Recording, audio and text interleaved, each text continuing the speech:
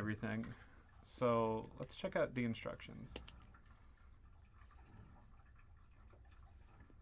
Okay. Oh, and the color is going to be a little bit wonky. I think you'll find these tools to be positively invaluable as you endeavor to help Holmes solve these cases. Choose an icon to hear a description. Okay. Yeah, the color is going to be a little bit wonky. That's just because the signal off of the Genesis and Sega CD doesn't like to be split, and so we lose some of the blue, which makes everything terrible. So my apologies for that. I don't think it's going to be a big deal for the purposes of this game. That's why the blues are kind of purple. Okay, this is a door. Choose this horse and carriage after you have chosen your destination from either your notebook or the directory. It will take you where you want to go. Okay. Horse and carriage. So apparently after we have selected a destination, we go there. This is a, I don't know what this might be, a gavel.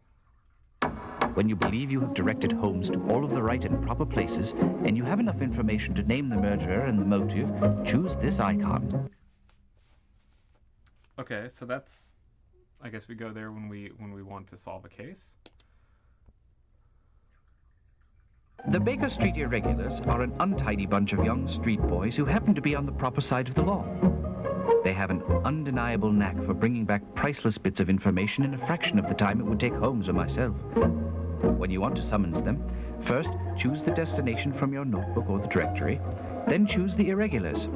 In no time at all, they will return with whatever details they were able to unearth. Okay, so I'm guessing that this is the notebook and directory down here that have been referenced a couple times. Choosing this icon puts a notebook at your fingertips. I believe you'll find that your notebook is your greatest detective tool. Use it to keep track of names and places that you believe you might want to investigate. When you do decide upon a person to question or a place to research, first go to your notebook, choose the appropriate name, then choose the horse and carriage. You will be off and running. Because the Baker Street regulars are often critical to solving a case, I've included them in your notebook. Use them wisely. Okay. This is the directory. This gives you access to the London directory. In it, you will find everyone you need to query in your attempt to solve these cases. The directory is also the source for your notebook. You may also use the directory much like your notebook. First, choose your intended destination, then choose the horse and carriage, and you'll have another way to get from one place to the next. Okay. What is this? Mr. Holmes' files provide a wealth of information that he has been collecting over the years. Some of it is quite pertinent to the various cases, and some of it offers simply a fascinating and informative sidelight. When you want to access the files, first choose the destination from your notebook or the directory, then choose here when you want to see what relevant information Holmes might already have at hand. And then the times? What he found in the Thames, read it in the Times. Holmes has always claimed that the newspaper is a treasure of information when one can read between the lines. When you are ready to consult the Times, you may of course have a look at your paper copy or simply choose here for a close-up view. Oh, paper copy.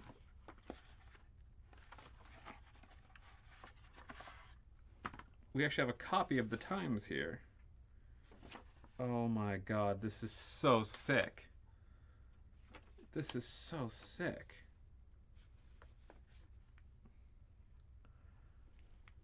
Oh yeah, that does sound like a 50s shopping network music. Dude, Stevie, do you see that this game comes with a little mini newspaper? I want to put a picture of this on my Facebook post as I'm trying to lure people into to participate in this. We're taking a little bit of time right now, Stevie, at the beginning to learn the rules of the game and how to play it.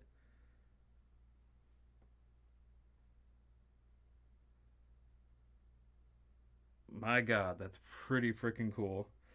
I think it might be easier to read it on the newspaper than on the game screen.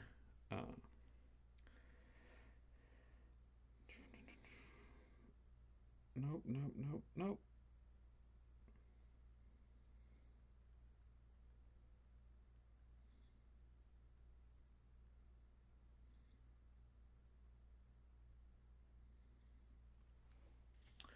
Okay, and then does this thing do anything? Or is that just that's just decoration? Okay. I am definitely going to be arriving at false conclusions. I'm pretty sure. Okay, so I don't really know yet at all what we're doing, but that was the instructions page. This is the Holmes introduction. So yeah, Stevie, I discussed it earlier. It all has to do with the video output from the Sega Genesis. The blue gets a little bit lost when on the output. I don't know why. I've tried going just directly into the video converter without splitting it to the TV, so I don't think it's a matter of the signal getting split. It just there's just nothing I can do about it. Once it gets into the computer, everything is just screwed up. So I've adjusted the color as much as I can to try to get at least all of the colors to be present in some way, but it's taken kind of elevating others to bring out the blue at all. Otherwise, it looks black and white. So trust me, I spent 20 minutes fussing with the color, and this is as good as it's going to get. So yeah, it's probably Christo's fault.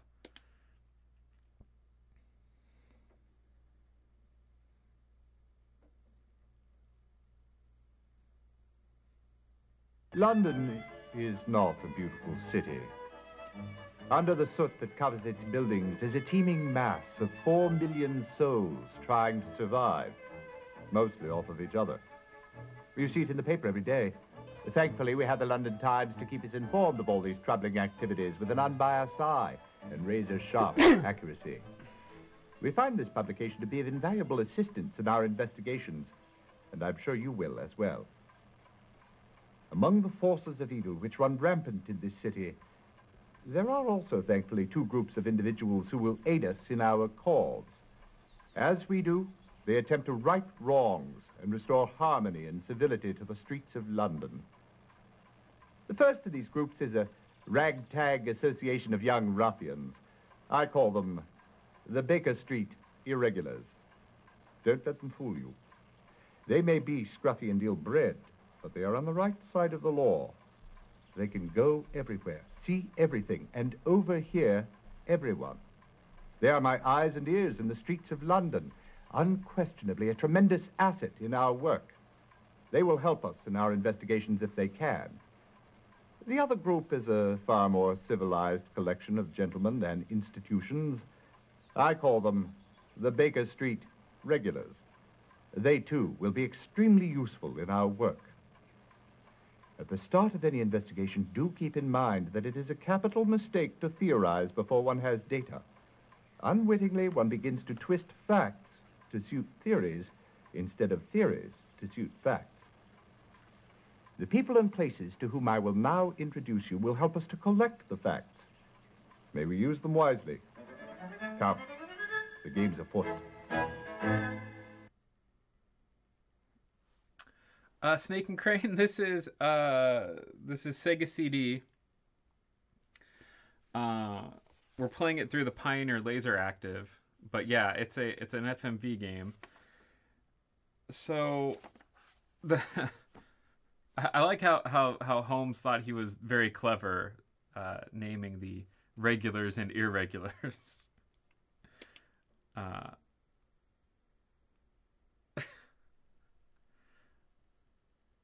Oh God, what's all this?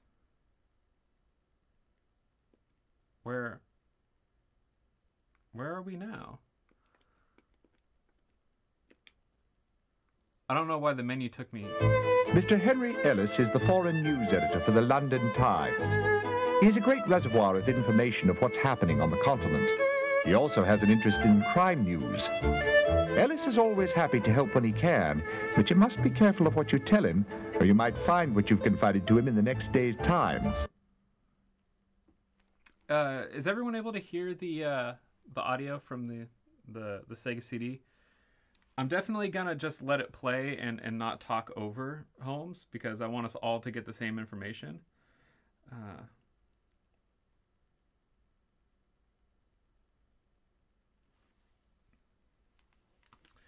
Okay, so this is Hall. Hall looks like he's a justice. Edward Hall is a young barrister whom you will find on most days at the Old Bailey. He's a cut above the other unimaginative members of his profession. Holmes, don't you think you should explain to them the difference between a barrister and a solicitor? Yes, of course, Watson. A solicitor handles the routine legal business of our society. If you do not have to go before a court, you will have no need for a barrister. If you must go before a court, then your solicitor would engage the services of a barrister. Okay, so we're getting a little bit of instruction on the legal system in Britain. That's great. Quentin Hogg is a crime reporter for the Police Gazette. He is an ex-police inspector who found the environment of Scotland Yard less than stimulating. He has a strong deductive mind and is a very good resource. Hogg? Wait, okay, so I don't know if we're gonna need. I guess we can check this at any point, so we don't need to make notes on that. Sir Jasper is the chief medical examiner for St. Bartholomew's Hospital. He is London's greatest forensic pathologist. You can depend on him for all the technical details that can be obtained from any corpse whose cause of death is in question. Okay. Oh, Jay Pullman, what's up, man? So we're just now getting an introduction to the people inside Holmes's network of friends and acquaintances, and so every time we click on one of these, we get a little bit of a profile. This gentleman is the head chemist at Scotland Yard Criminology Laboratory. It is rumored that Murray lives in the lab. He is eternally bent over one of his tables trying to extract the history of a crime from the physical evidence he's been given. You can learn much from old HR if you can follow the twists and jumps of his thinking. Okay. And since you weren't here for the apologies for the color. It's just a function of the Sega CD having bad video output, and so the color's a bit funky. I don't think it's going to matter. Head clerk Disraeli O'Brien is your contact in the Office of Records. The Office of Records contains legal records, both criminal and civil, as well as state papers. I think you'll find O'Brien to be a walking, or should I say sitting, encyclopedia of the office's affairs. I like that you use the very point of Holmes's pipe to click on stuff.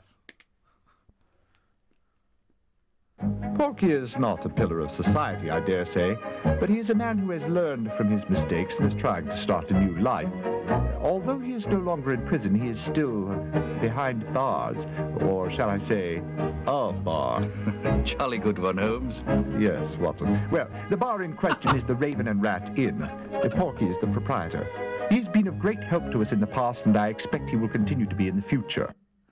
Yeah, I swear I've seen this guy brewing at SF Beer Week.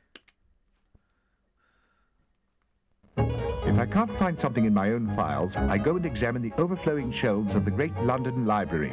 It is a wealth of information. Okay. This is a records office housing documents pertaining to births, marriages, deaths, and last wills and testaments. All right, and then this is going to take us back to the menu. So I think we've got a little bit of introduction on everything. We know how to use the the menus.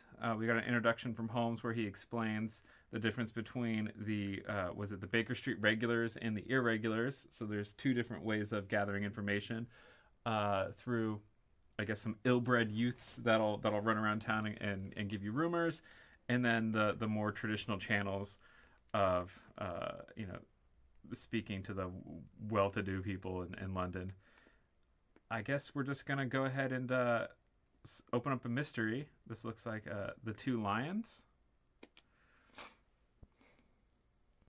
I dare say, Holmes, I believe someone has left a note upon our door.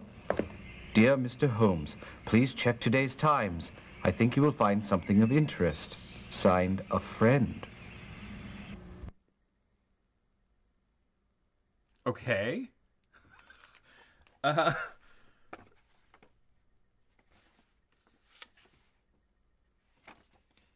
Well, what's the date on that?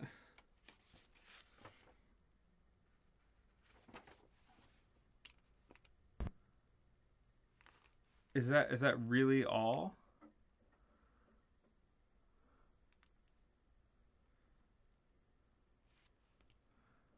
Oh, okay. So let's go here, I guess, because I'm not really familiar with this menu. What? I dare say, Holmes, I believe someone has left a note upon our door. Dear Mr. Holmes, please check today's Times. I think you will find something of interest. Signed, a friend. So that says August 17th. Okay. Lions murdered in Hyde Park. Okay. So I wonder, how do we use this menu then?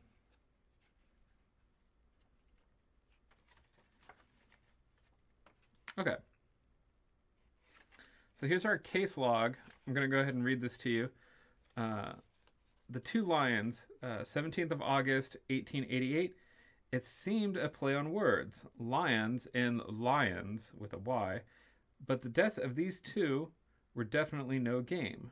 What was the motive behind their killings?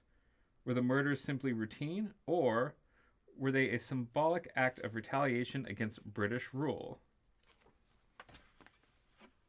Okay. So let's click on this. It's our notebook. Should we just start talking to everyone?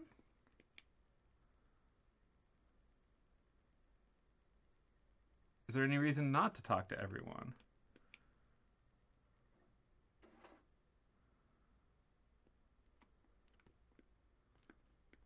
Oh, okay, so I remember. So you go here, you click on somebody, and then you go to them.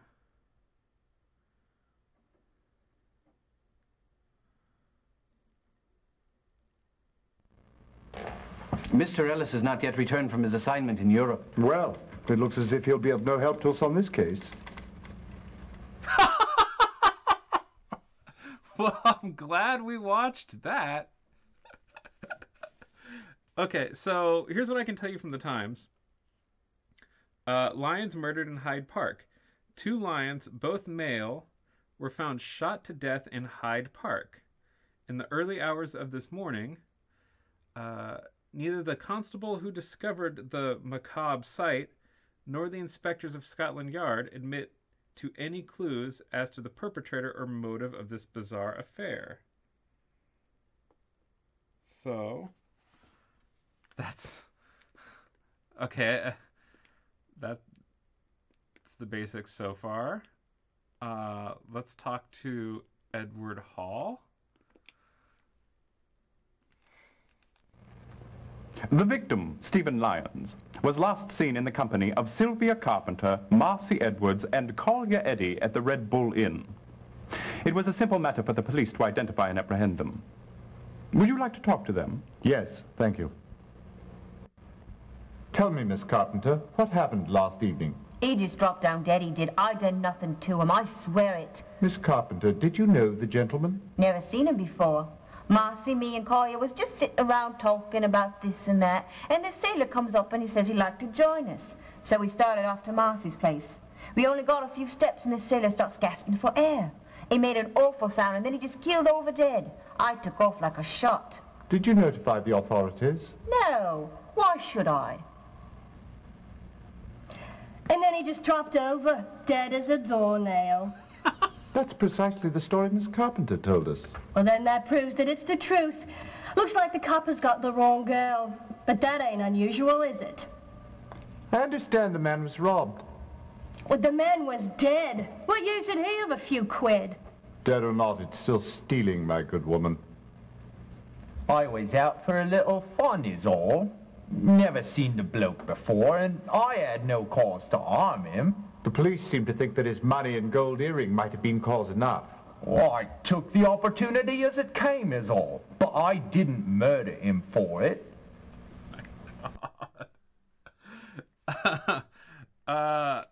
Some of these people haven't worked very hard on their accents. DDR Master Dude, this is Sherlock Holmes Consulting Detective Volume 2. So if anyone has any ideas besides just going straight down this list and listening to everyone, I kind of don't know where to begin. We're just trying to gather up some information. You do appear to be up to your eyebrows in something, Hogg. It's the jewel robberies here and on the continent. Ah, yes, the society burglars and the Oldenburg jewels. I've been reading about it in the Times. The cases are quite similar in several respects, though I'm baffled at how the thief or thieves have managed to escape detection. I agree, it is a mystery. So, what brings you here, Watson? Holmes and I received a strange note instructing us to check today's Times. We discovered two items of interest, the murder of Lyons in Hyde Park and the mysterious death of a Stephen Lyons. Interesting coincidence, don't you think? Oh, it is. I do wish I could help you, but I haven't kept up with the latest since I buried myself in this jewelry business.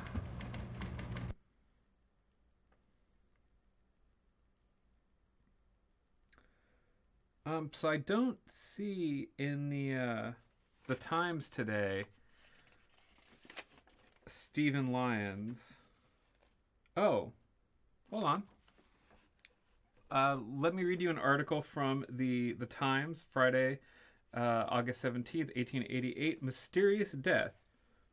Shortly after 9 o'clock this morning, the body of Stephen Lyons, with a Y, was found lying in St. George's Road, Southwark.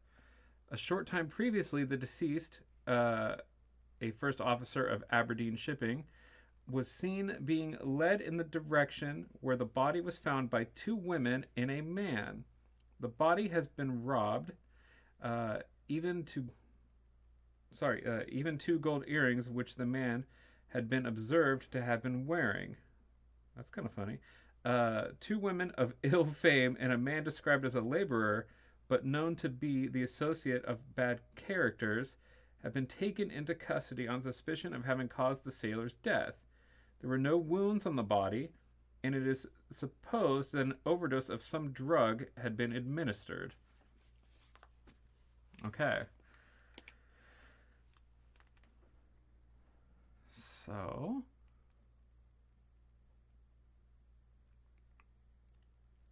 I guess him being a sailor explains why he was wearing gold earrings.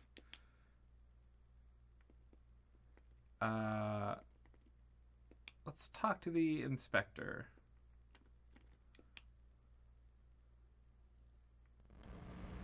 Oh, no. What do you want? I thought I was going to have a nice quiet day.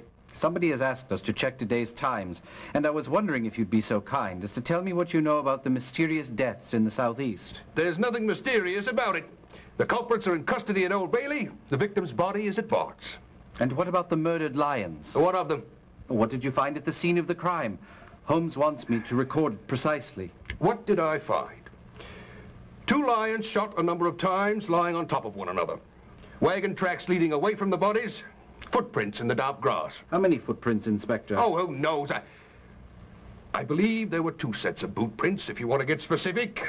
They entered and exited from the wagons. Now, will that do it for you, Mr. Holmes, Dr. Watson? Nearly. And what became of the wagon? Surely Holmes will want to know that. Abandoned in Archbishop's Park. I had a man drive it over to our central carriage stables, largely so that someone could look after the horses. Any motives for the murder? Unfortunately, I haven't a clue. That's a bad inspector. He's so pissy that someone would want, like, actual information.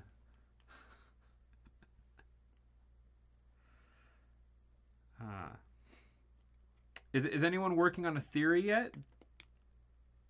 I don't feel like we've gotten any particularly juicy clues. I mean, I do agree with Jay that those two women are guilty of something. No, not my tax dollars. Where was the bar where they found the guy's body? It says here that lions are not only native to Africa, but also to parts of Persia, Mesopotamia, and India. The image of the lion is used to symbolize the power of Britain. But of course, we knew that already, didn't we, Holmes? Indeed, Watson, indeed.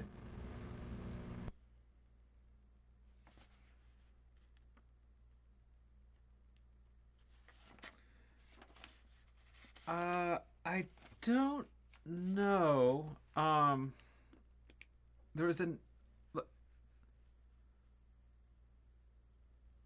Oh, that's... Okay. Okay, so you're starting to work on something. One of the guys that we were introduced to in, like, the overview introduction...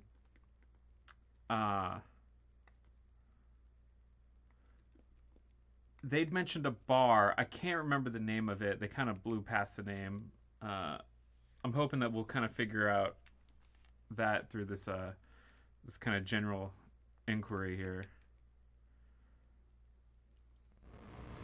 Lions? The beasts or the dead chap? The dead chap they found down on St. George's Road. Now, that's a lion I've seen. What do you suppose was the cause of death? For once, I believe the papers had it right. It was a drug, some sort of poison.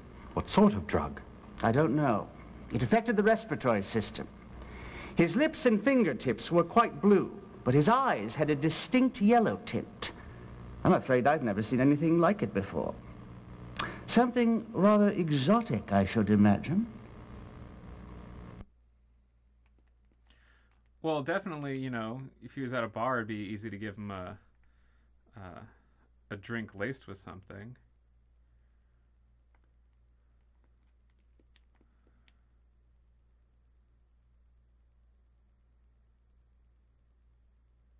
Yeah, they didn't have very many sets to be working with.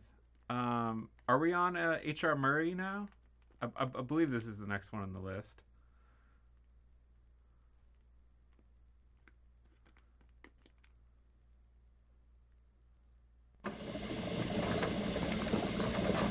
Why, H.R., whatever are you doing? Going home, Whitson, going home. Going home? I was hoping you could answer a question about the mysterious death of Stephen Lyons. Lyons? Ah, yes, 896. No real evidence for that one. Just some clothes. No personal effects. Clothing undamaged. Traces of sea salt indicating he may have been a sailor. Well, that's about it. Now, if you'll excuse me, I'm off. Ta-ta! Ta-ta?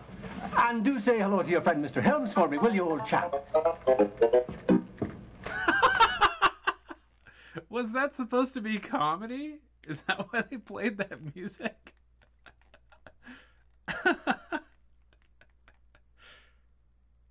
Well, we already knew he was a sailor.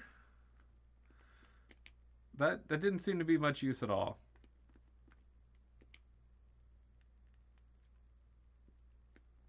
I keep forgetting that we have to click on this to go visit.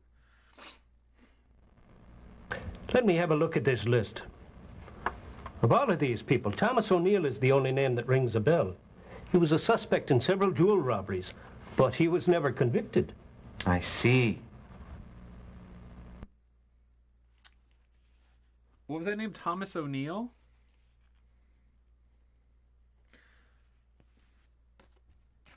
And so was O'Neill the guy that we talked to at the police station?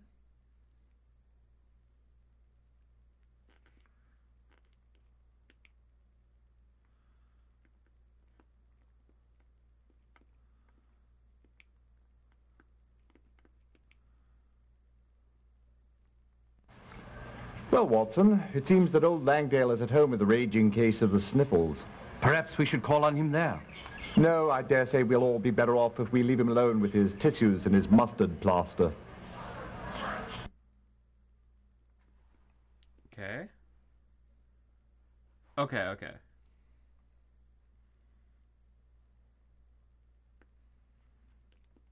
So no help from Langdale Pike. What about Porky Shinwell? Is he the guy who's always hanging out at the bar?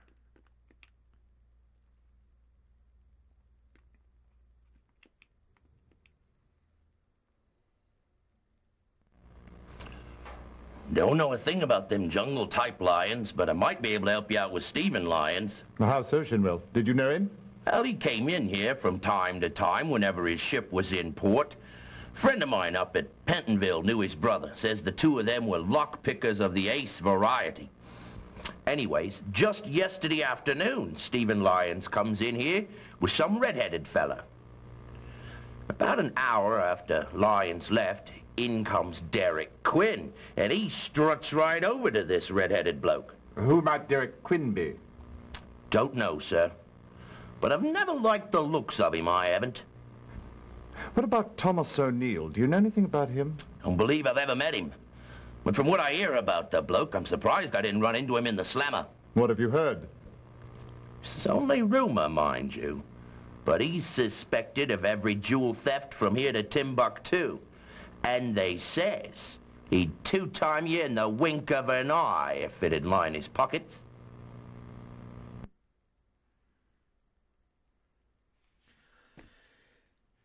The thing is, though, like, if O'Neill was a talented jewel thief, why would he get mixed up in some petty robbery of Lion?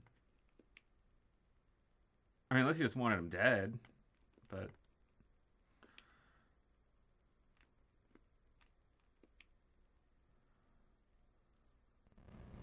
It appears that Barry and Thomas O'Neill are the sons of Carol and Olivia O'Neill. Very observant, Watson. It was nothing, Holmes.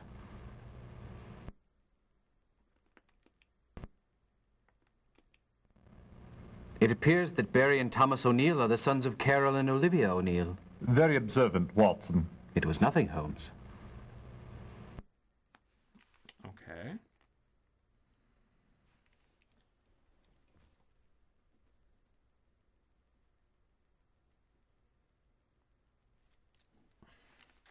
Yeah, really good names. Okay, so this was, like, that's the end of the questioning of the, what are they called? The Baker Street regulars. I believe...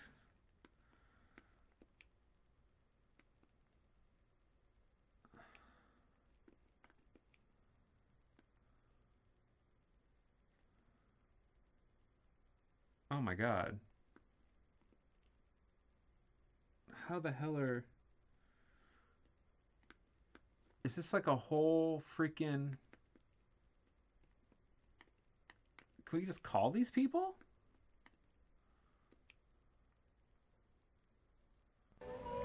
I was wondering if you could tell me anything about the death of your sons, Lyons. Oh, I wish we could. You know, Barry has traveled all over the world. And to think it would happen right here in London. You've traveled with him, haven't you, Mrs. O'Neill? Yes, I did. For all 5 years of our marriage. But I must say I'm getting a bit weary of it. I mean, really, Mr. Holmes, it's no life for a married man to go traipsing all around the world. Of course it isn't. He should settle down and raise a family. My husband, Carol, could get Barry a job down at Rogers and Singer. Before I die, it would be nice to have one of my boys right nearby. Where is your other son? Last we heard, Thomas was in Oldenburg, of Germany. Germany? Roy's late show just finished a tour of Germany, did it not? Yes, it did. Tell me, did you happen to see your brother-in-law while you were there? I certainly did not. But my husband might have. I can't really say for sure. You see, we don't talk about Thomas much.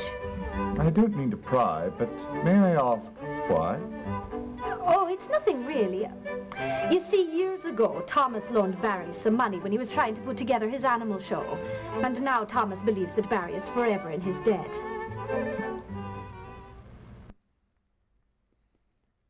Animal show?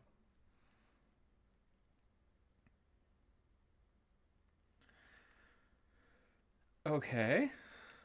I wonder... Okay, so...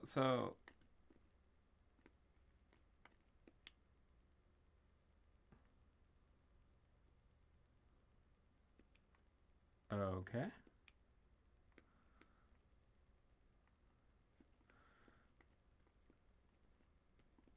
So let's check out the O'Neills again.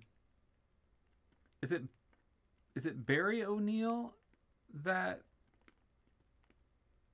is the one that was in jail?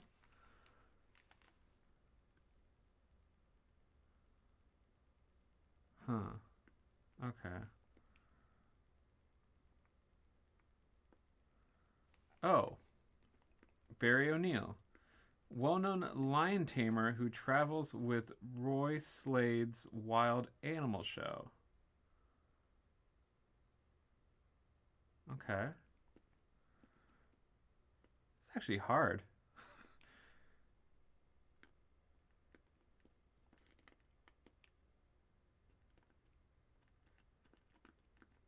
Let's look up Thomas O'Neill. Thomas O'Neill, the often accused but never convicted jewelry thief. After several significant burglaries, both in London and on the continent, it was said that a red-haired man was seen fleeing the scene, which is one of the reasons O'Neill was under suspicion. Okay, so Thomas.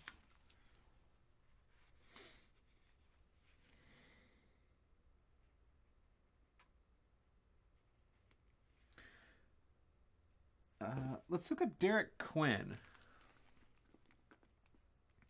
So I'm guessing Thomas O'Neill is the man. It wasn't so easy to tell in the FMV that Thomas O'Neill, the guy who was in jail or being held in suspicion of this, was the red-haired man.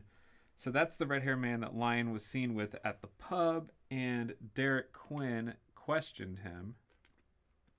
Tell me if I'm totally off base here. Q. Quinn, Derek.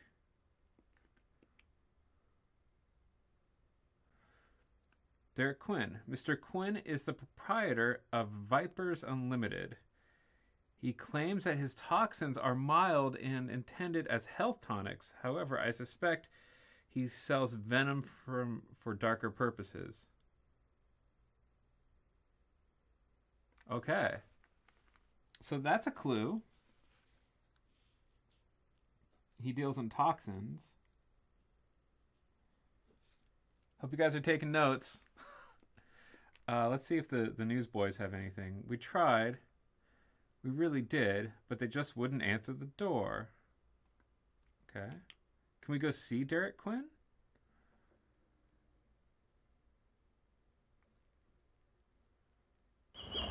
What did you learn, Watson? Not a thing, Holmes. You learned nothing? Don't get testy, Holmes. There wasn't anyone about.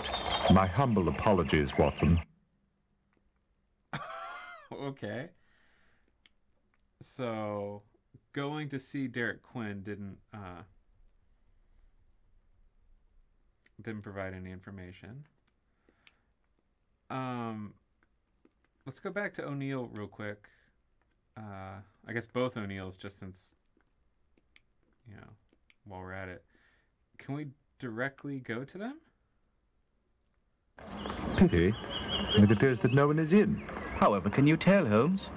There is a sign on the door that says, "We are gone for the day." How terribly observant, Holmes. Elementary, my dear Watson. Fuck off.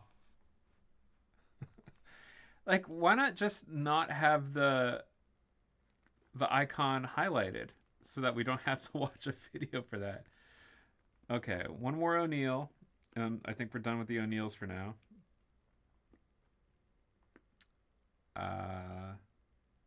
Barry. Let's go see Barry O'Neill directly. All this way and not a clue to help us solve this case. How terribly disappointing. Okay.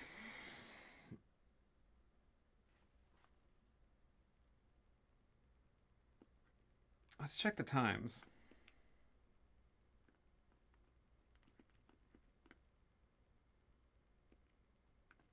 This is the day that we're actually looking at.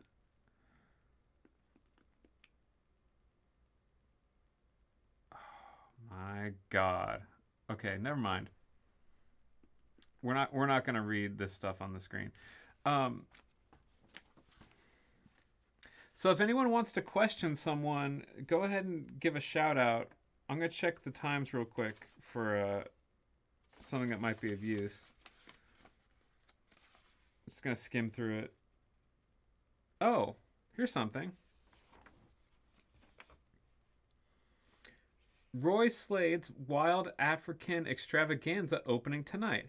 Mr. Slade's celebrated spectacle returns from Wilmshaven with horses, elephants, lions, clowns, and performers of all description. O'Neill, the great lion tamer, at each performance. Mr. O'Neill will give his marvelous exhibition with his full-grown lions. The most daring performances ever witnessed. Daily at 3 at Hengler's Circus. Okay, let's go talk to Slade. How about that?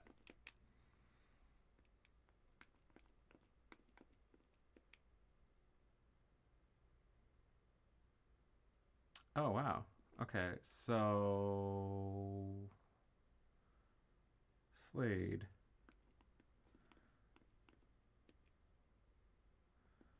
Nope.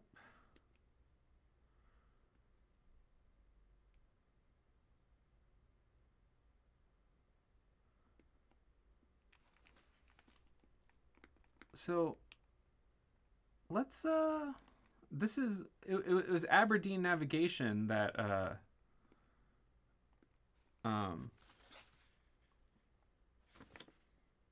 that line was working for, right?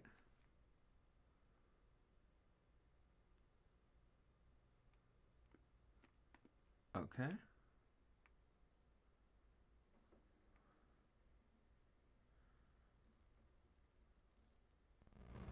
Stephen Lyons has been on board for about 2 years now. To tell you the truth, I had just begun to look into irregularities in his paperwork.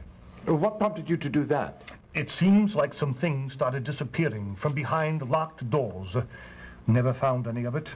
But when I asked him about it, he was rather evasive. My, that sounds incriminating. But more than that, I had reason to believe that he carried unassigned cargo for his own profit. What sort of cargo, Mr. Reason? Everything, from horse collars to gems to French perfumes. When did you discover this? Following our recent passage on the Rhine.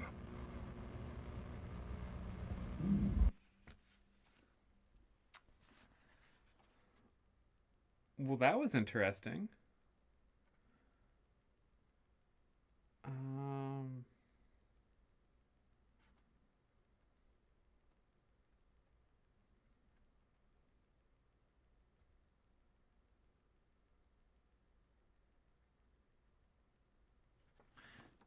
Maybe we could call Hengler's. Hengler's is the venue where the circus was going to be at.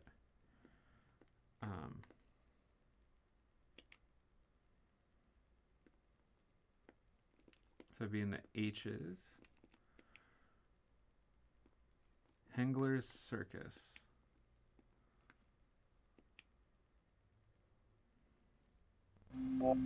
What can I do for you two hombres? We're investigating last night's murder of the 2 lions in Hyde Park. Oh, now that was something.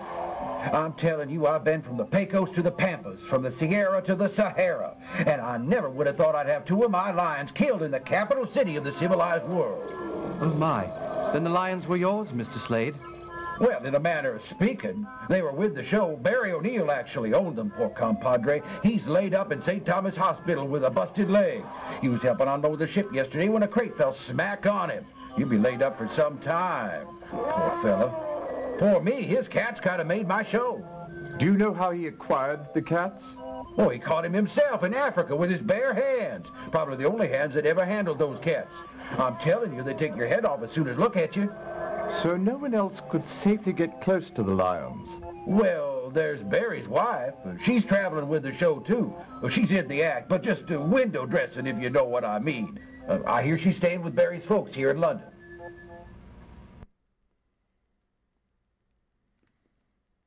Okay.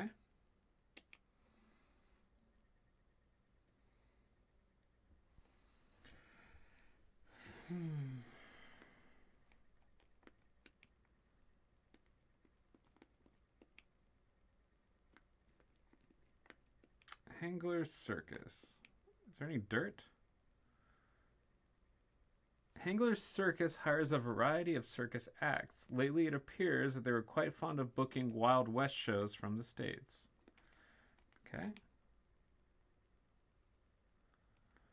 Fun-loving sport this Slade is. While we were helping him feed the elephants, he asked if we had any experience as lion tamers.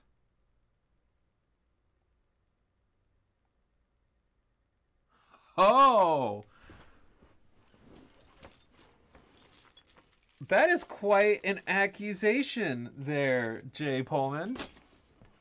Do you remember what the name of Barry's wife was?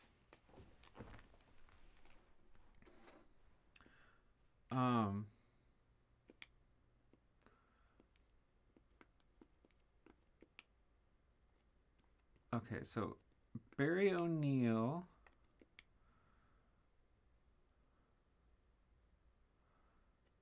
Mary, okay.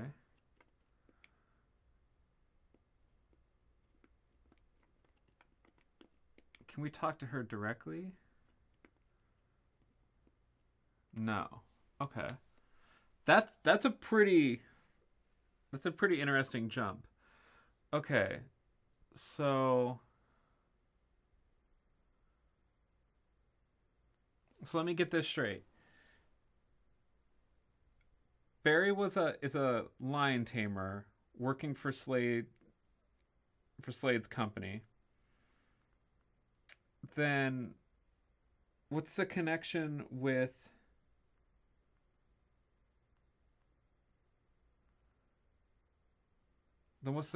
Lion? Yeah, we talked to her just a little bit. But now I'm starting to forget what the hell Lion was doing in this whole thing.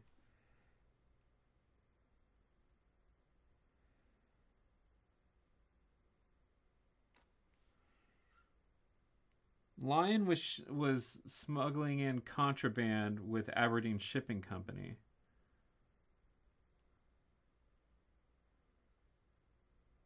Okay.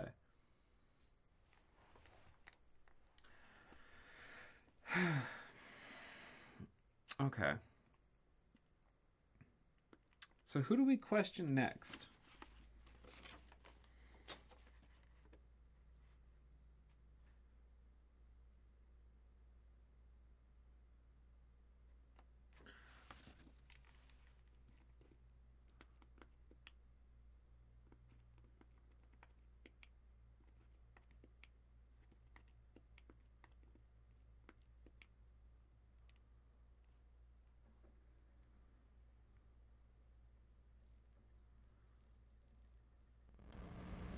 Oh, no.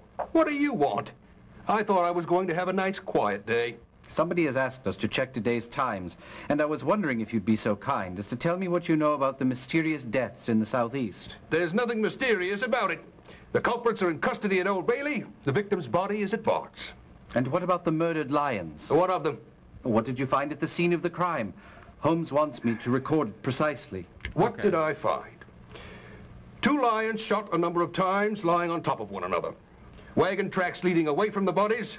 Footprints in the damp grass. How many footprints, Inspector? Oh, who knows? I believe there were 2 sets of boot prints, if you want to get specific. They entered and exited from the wagons. Now, will that do it for you, Mr. Holmes, Dr. Watson? Nearly. And what became of the wagon? Surely Holmes will want to know that. Abandoned in Archbishop's Park. I had a man drive it over to our central carriage stables, largely so that someone could look after the horses. Any motives for the murder? Unfortunately, I haven't a clue. Okay. That's right. So...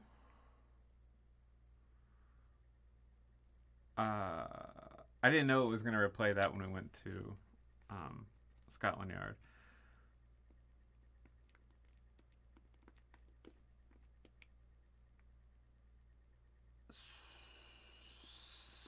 St. Thomas's.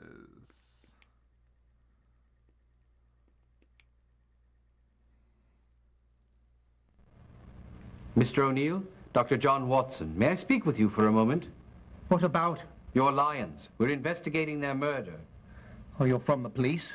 No, I'm working with Sherlock Holmes. The lions were yours, were they not? Yes. And such good lads, both of them. Lenny and Bruce. We've been together so long. I don't know what I shall do without them. Do you have any notion who would want your lions dead? No, not really. I can't quite imagine who would... Oh, 2 innocent lions. There, Mr. O'Neill. I assure you, Mr. Holmes and I will get to the bottom of this.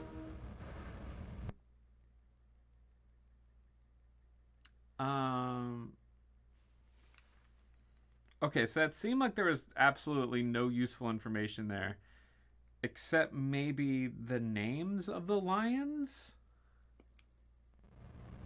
Mr. O'Neill, Dr. John Watson, may I speak with you for a moment? What about? Your lions. We're investigating their murder. Oh, you're from the police? No, I'm working with Sherlock Holmes. The lions were yours, were they not? Yes. And such good lads, both of them. Lenny and Bruce. We've been together so long. I don't know what I shall do without them. Do you have any notion who would want your lions dead? Okay. Lenny and Bruce, I don't know if that's going to amount to anything at all. Yes, he's lying. I don't imagine there's going to be any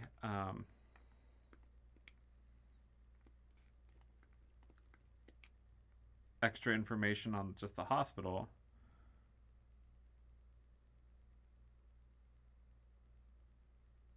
Okay.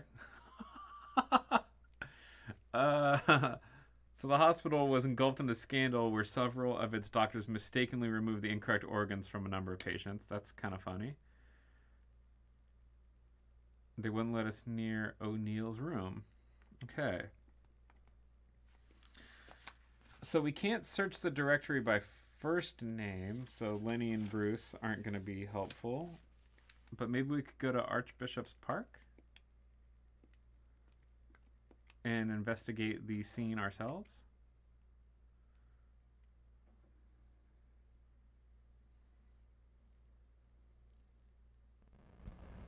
I question why we have come to this location. If clues are what we are seeking, then we are in the wrong place altogether.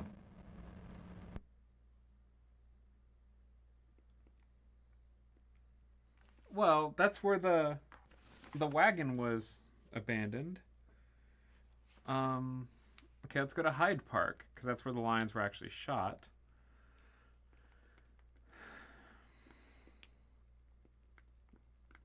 Yeah, please, if anyone's got an idea of, you know, just where we're going to go and investigate stuff, shout it out. I question why we have come to this location. If clues are what we are seeking, then we are in... What are you talking about? The lions were shot in Hyde Park.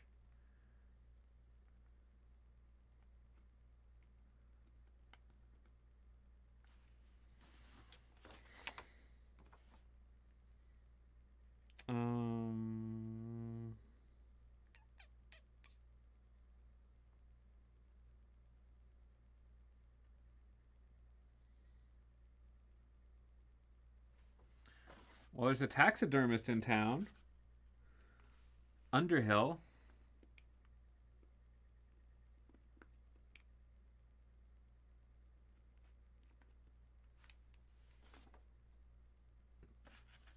Bilbo Underhill. What the fuck? Bilbo Underhill? That's amazing.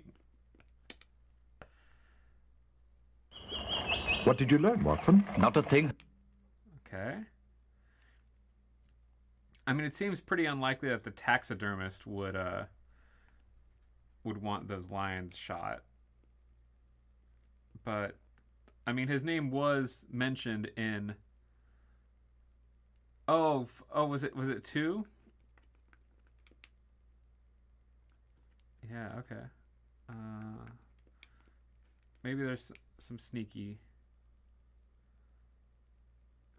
Oh, he's got the lions and he's ready to stuff them. Well, that's interesting.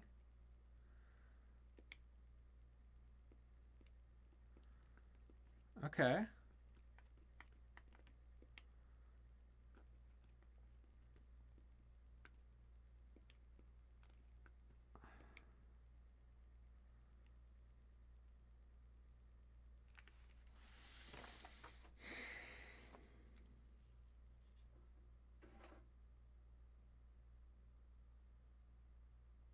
Oh. Here, let me give you guys something to read on the from the Times. I believe it's this article.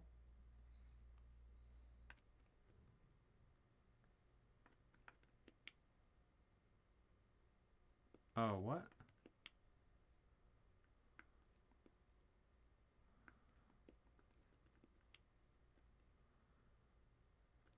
Is there no way to scroll this?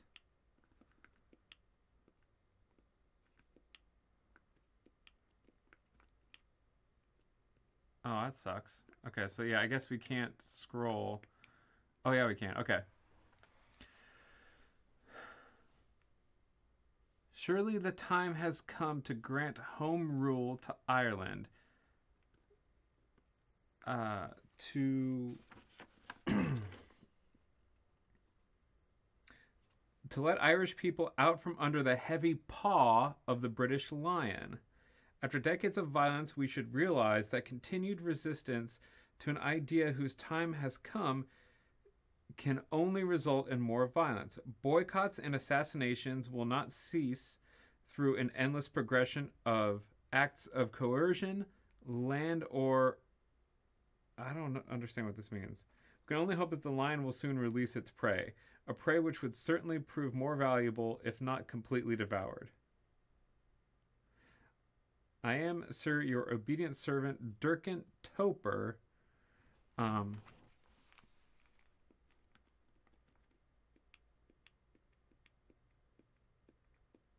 Yeah, is it possible for you guys to read this?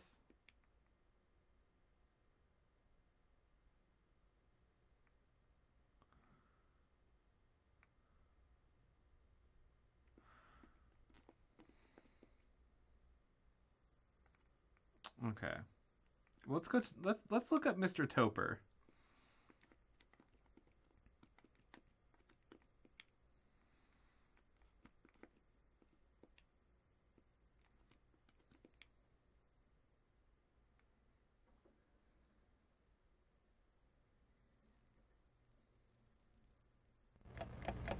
Mr. Topper, I am curious about the coincidence of your letter to the editor and the murder of 2 lions in Hyde Park. I assure you that while the symbolism of the act does not escape me, I abhor any sort of violence and am quite capable of making my point by other means.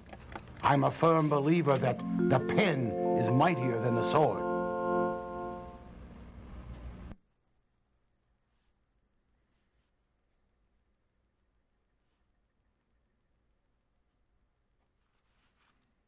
Okay.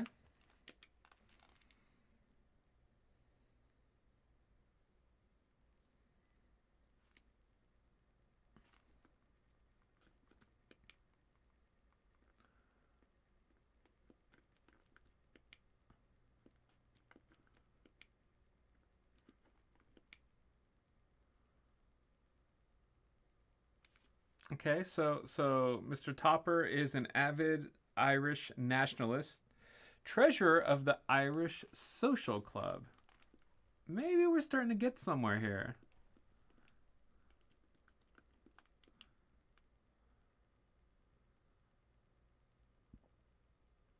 Okay.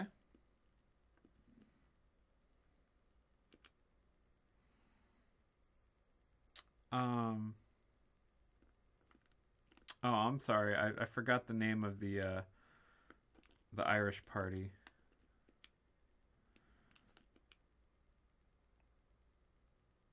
Irish Social Club.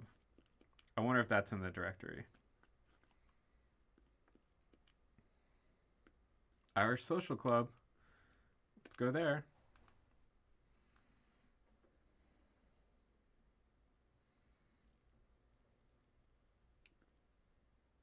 Sorry, Holmes. No information here. Well, let's not dawdle, Watson. There's work to be done.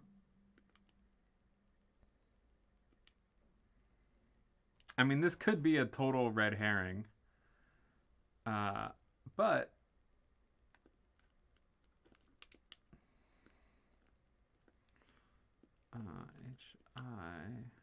Irish Social Club.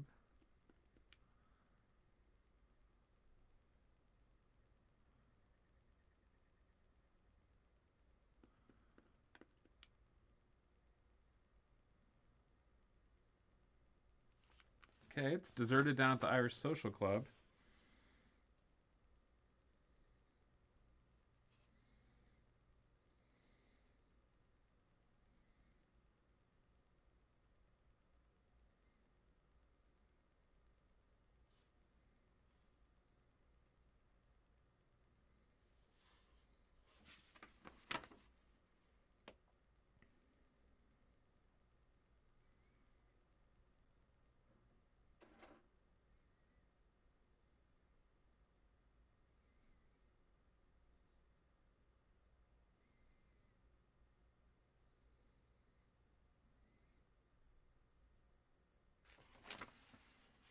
Sorry, I'm just checking the times to see if anything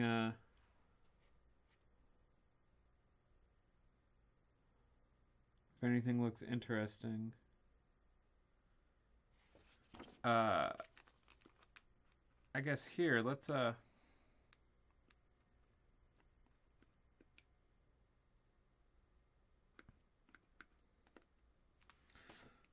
give you guys something to read while I'm reading.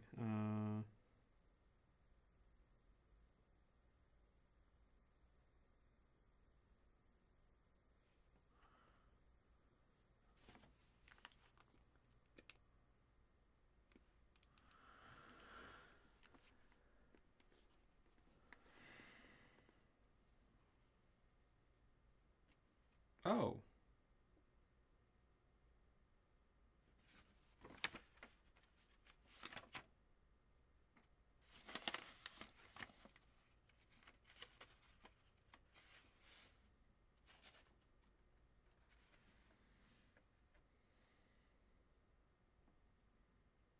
Okay, maybe this isn't worthless after all.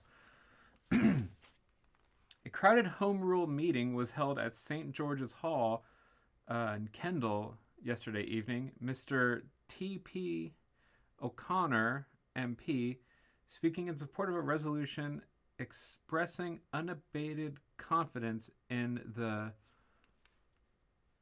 remedial Irish policy advocated by Mr. Gladstone. I'm going to read it out of the Times just because it's a little hard to read the way it's written there.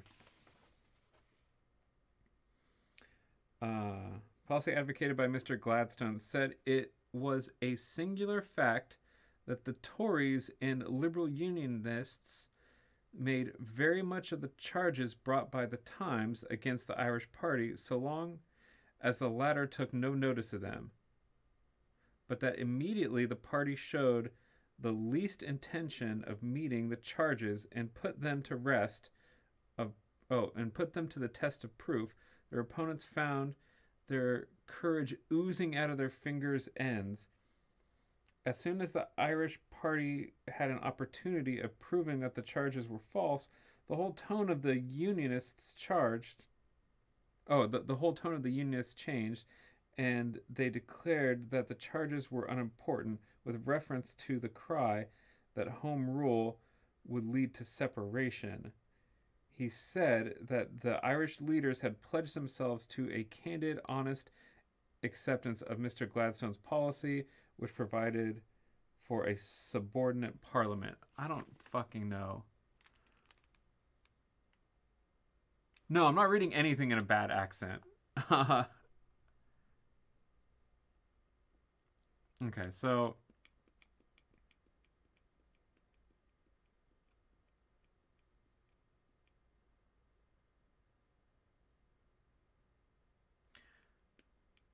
this seems kind of interesting. O'Reilly? Do you mean Bill O'Reilly? Okay, so let's talk to Mr. Gladstone and Mr. T.P. O'Connor. Swerve and Irvin, what's up, dude?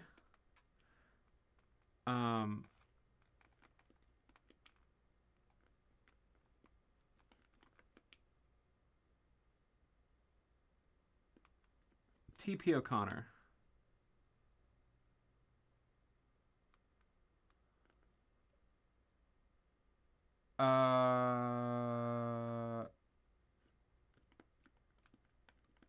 Who? The suspected gem thief. Is that Thomas O'Neill?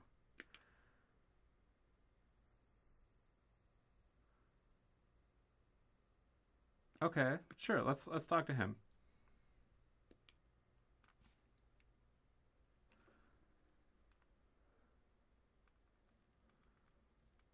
It appears that they've just left. There are fresh footsteps retreating from the front door. But look, Holmes, there are also some coming towards the door. Terribly observant, Watson.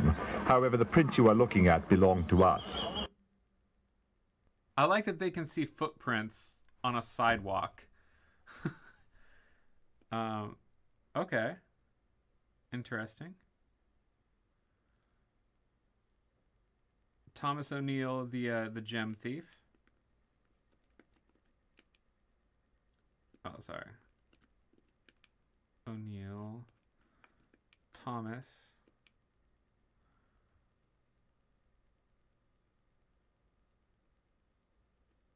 Okay. So, we wanted to talk to Gladstone.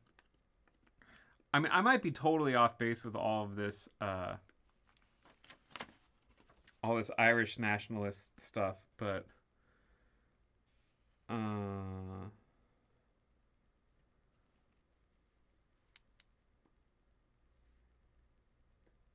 it doesn't say which Gladstone.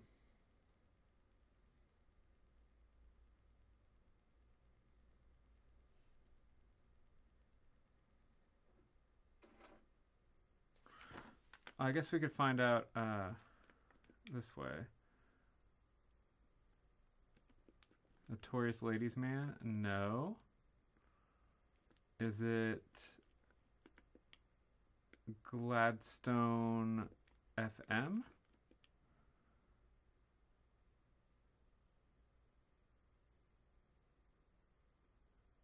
No. Is it Gladstone WE?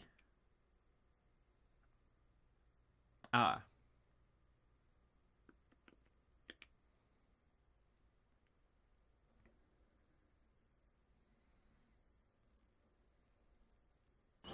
I've rung the bell a half-dozen times and no one has come to the door. Really, Watson? Next time I would appreciate it if you would thoroughly research your leads before you ask me to come along.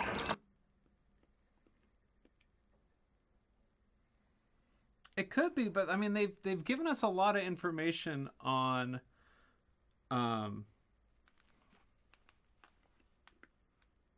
this whole Irish nationalist stuff.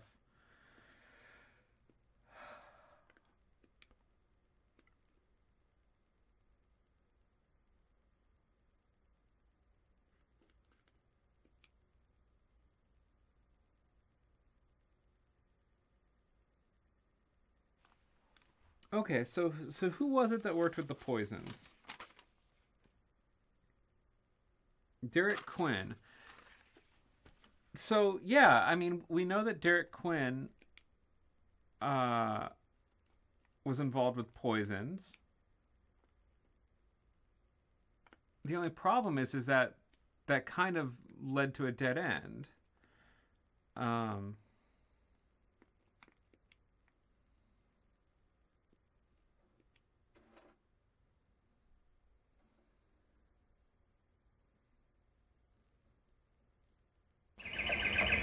Oh, look. There is a note on the door that says that they will be out all afternoon. It appears we have wasted our time. Excellent deduction, Watson. You're finally learning.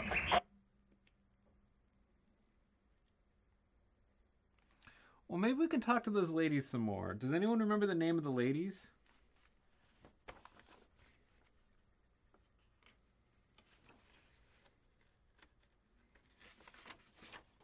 Like those,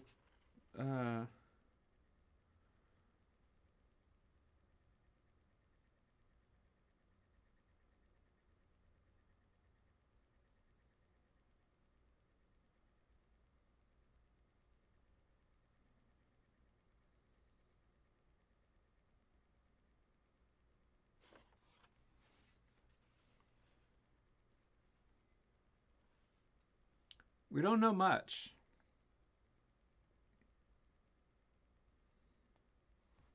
Okay, so there was an accident on the docks. Barry O'Neill, lion tamer for Roy Slade's Wild African Extravaganza, was injured as the show was being unloaded at the London docks.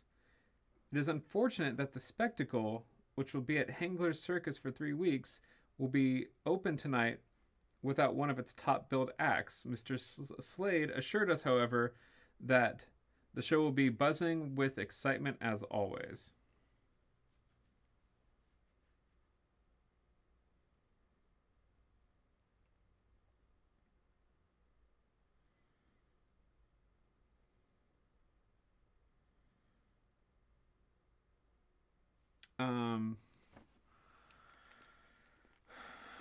So, Lyons. Stephen Lyons. Nothing on file.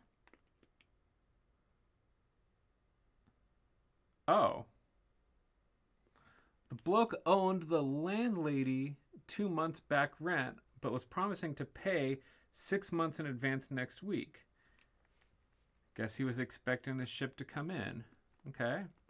I don't think we can visit him considering he's dead.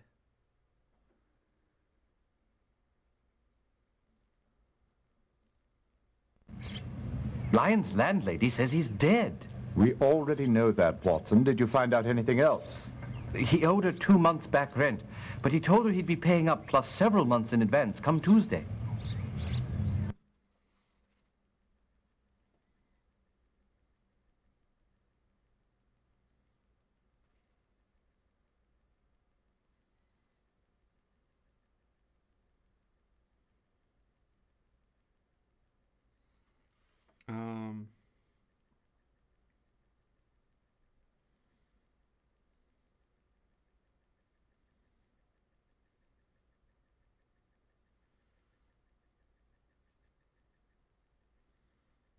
I don't know the name of his landlady, though.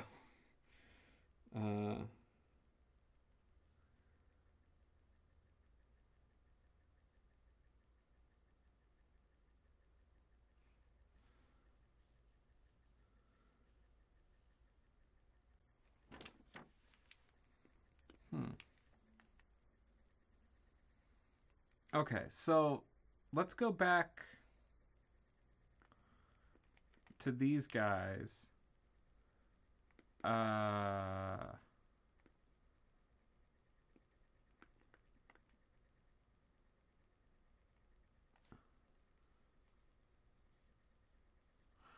so Stevie says, so that guy seems pretty shady. In these types of mysteries, the guy that gets killed after saying he's expecting money to come in usually has a greedy partner. What did Lyons have access to that he suspected would get him rich? Yeah, I know.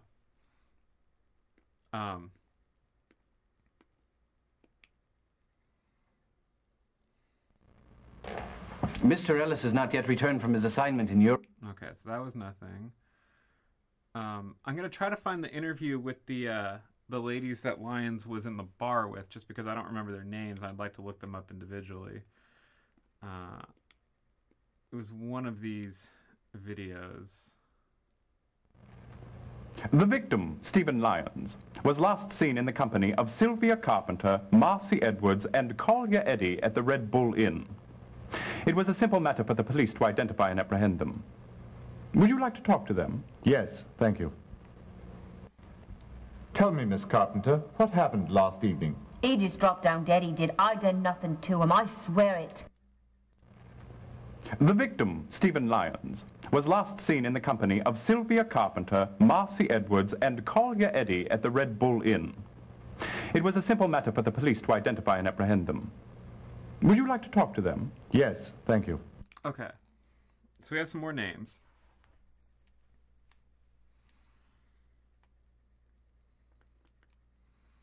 So, Sylvia Carpenter.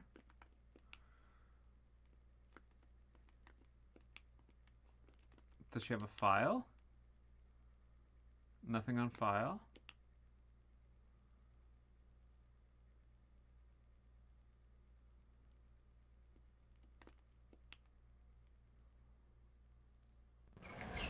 Mum's the word from Miss Carpenter's landlady. She says she makes it a point not to poke her nose into the business of others. If we followed that advice, we'd never get anywhere, would we, Watson? Thanks. Thanks for that. Okay.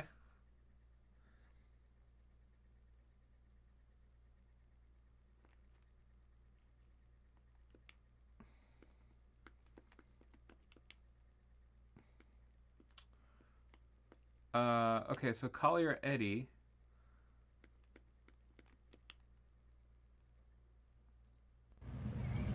I ain't seen eye nor ear of Collier Eddy today, but I can assure you he's pretty much on the up and up. Oh, he's a proper gentleman then. No, I wouldn't be going that far, mate. He's fond of his gin, and he's not above sporting with the ladies, if you know what I mean. I'm quite sure I do.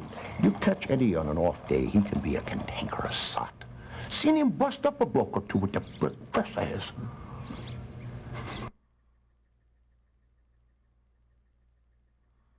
Okay.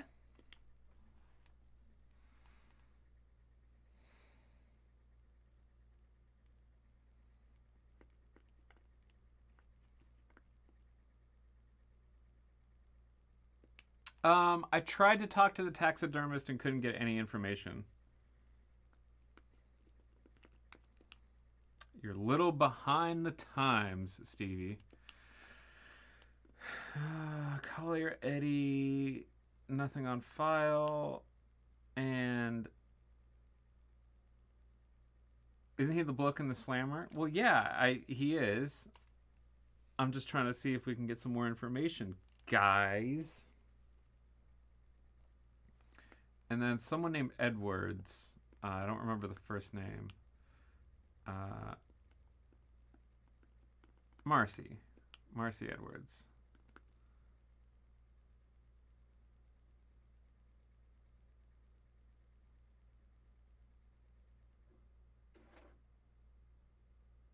Porky Cinema.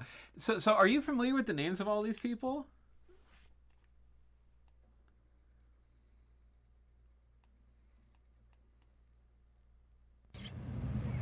That Marcy Edwards.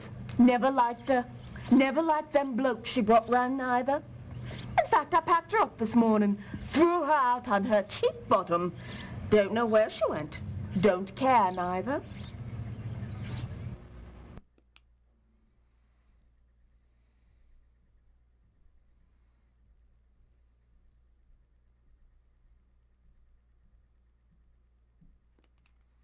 Yeah, he had good information. I'm just hoping that, like, if we kind of investigate a little bit of background on, like, all of these various people that Lyons was in that we knew he was around with, that maybe someone will bring up something of use.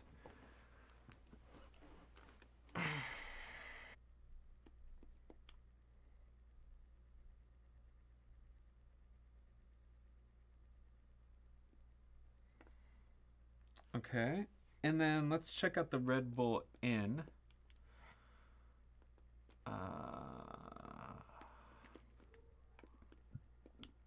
Like, I'm just tracing any word that gets mentioned. I'm just trying to follow it all the way through and see if we can figure anything out.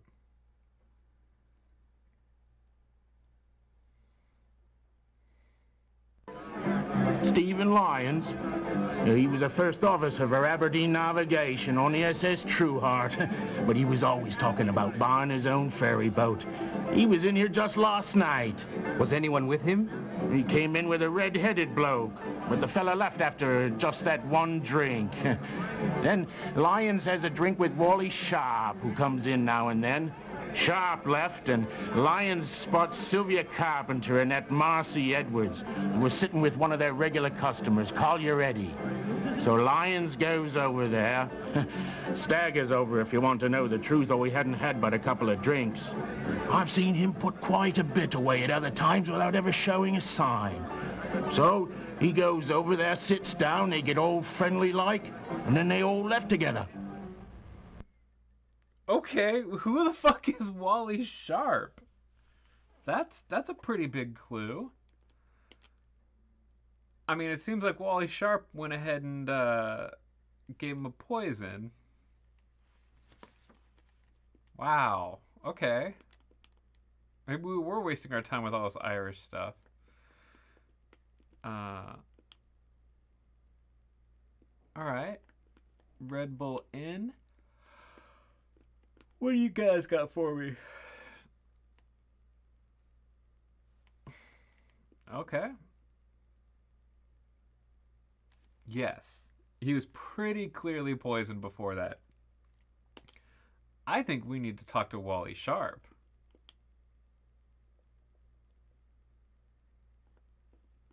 Or, sorry, Wallace.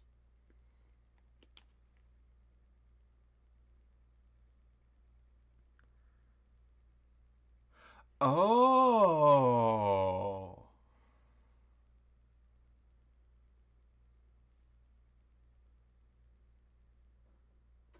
Okay. So they work together.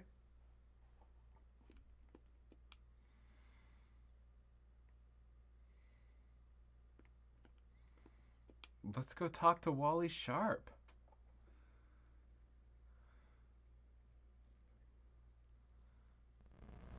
Captain Sharp, how well did you know Stephen Lyons? He was my first officer. Fact is, we didn't get on too well. He didn't like taking orders. Always talked about having his own ship someday. But Aberdeen's doesn't pay much, so where would a man like him get his hands on that kind of money? When did you see him last? Last night at the Red Bull, we had a drink together.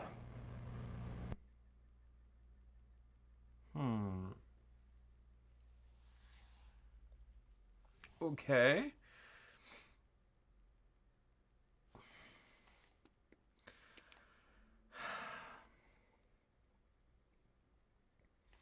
But that doesn't help much.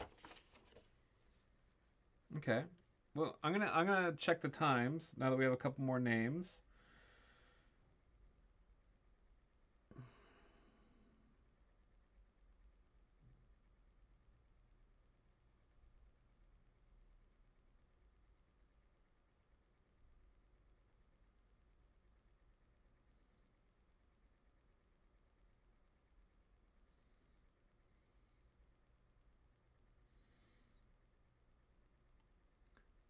If anyone has any ideas, feel free to shout them out.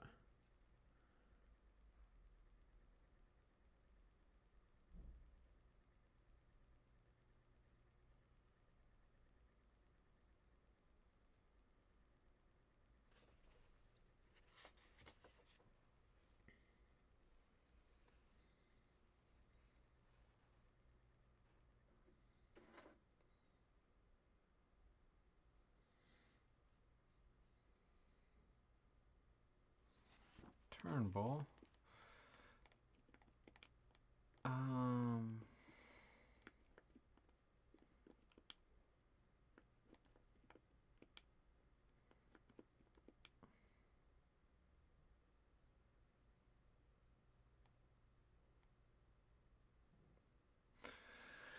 Ebenezer Turnbull.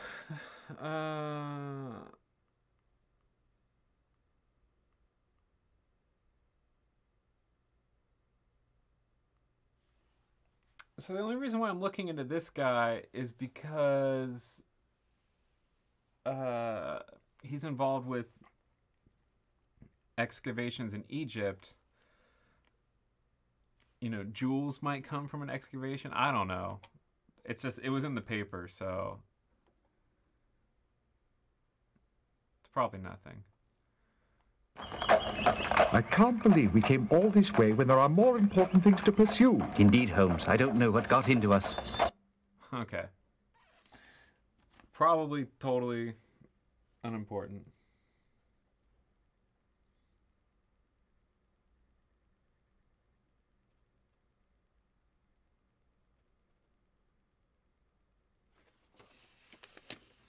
So I don't know, I'm trying to find if there's any reference to people selling stolen goods so we could figure out where people would be fencing items.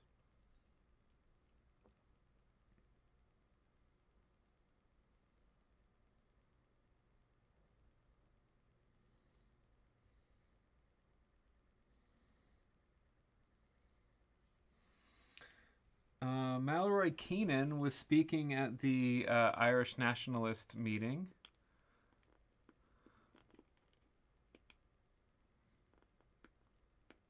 Mallory Keenan.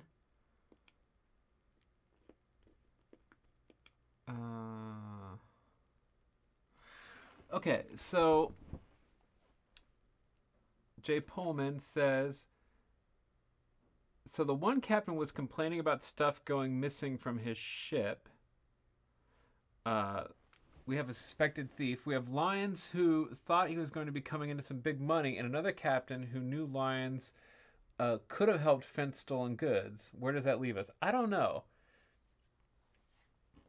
And so I thought that the one guy from the shipping company who was upset wasn't that there was stolen goods, it was that there was contraband. Right? Like, I don't think Watson did it. I'm probably wasting my time with these Irish guys, but, you know, let's just hear what this person has to say. What did you learn, Watson? Not a thing, Holmes. You learned nothing. Okay. No use there. Barry O'Neill.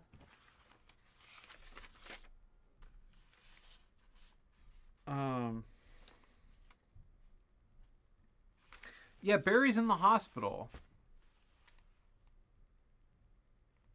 Right?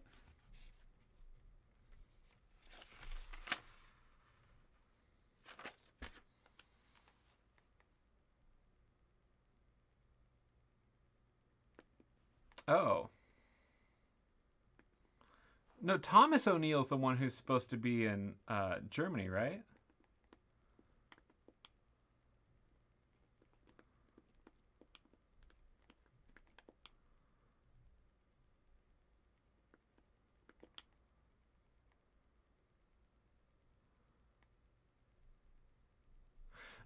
Okay, no, so Thomas O'Neill is the one who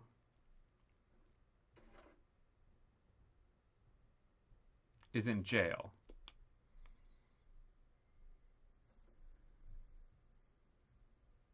All right?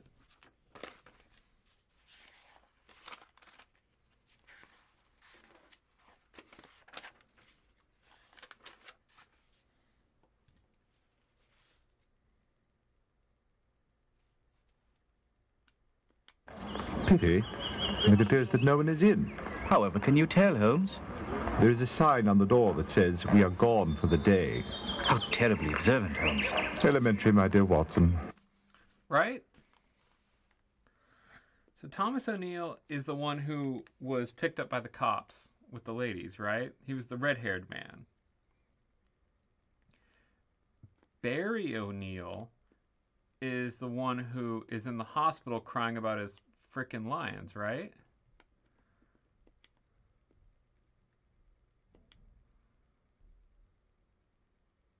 Yeah, so we talked to him and he's in the hospital.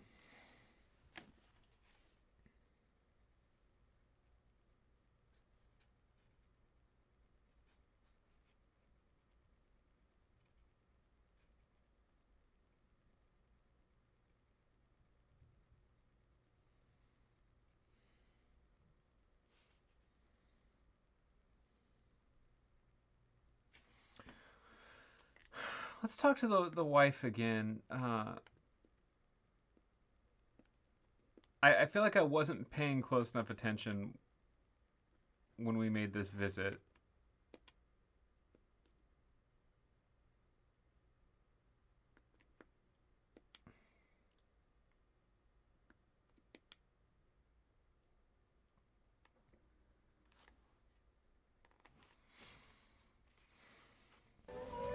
I was wondering if you could tell me anything about the death of your sons, Lyons. Oh, I wish we could. You know, Barry has traveled all over the world, and to think it would happen right here in London. You've traveled with him, haven't you, Mrs. O'Neill? Yes, I did. For all 5 years of our marriage.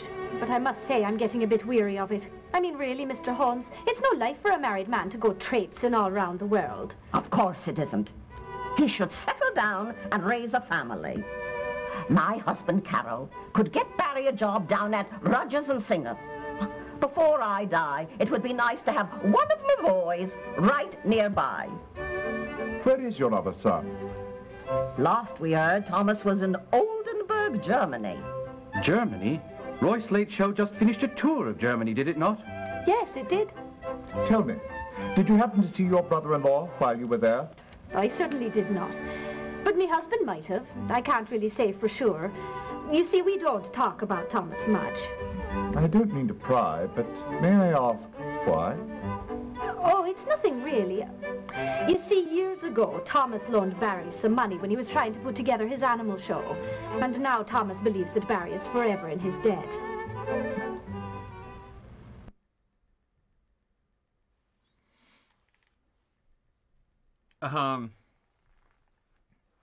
I don't know if there's any way for us to investigate Germany, although we know that Roy Slade did a tour there with his show. So...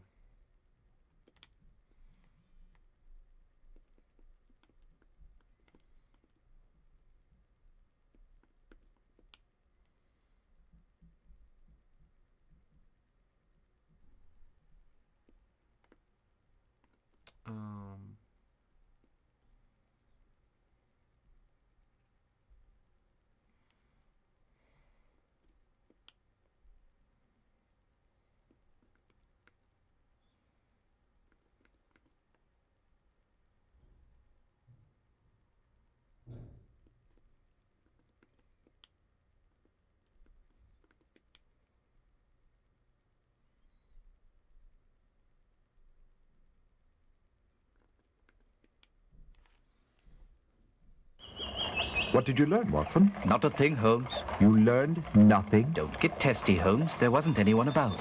My humble apologies, Watson.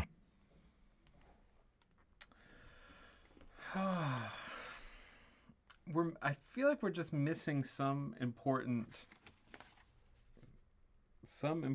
thing.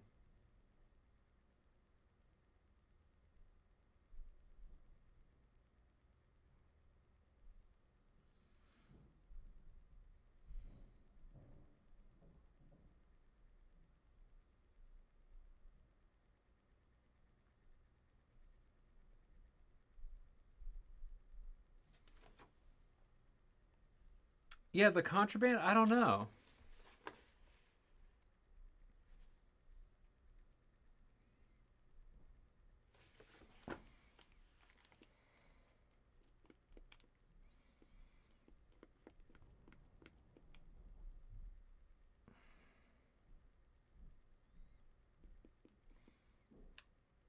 So we can't look at Slade on his own.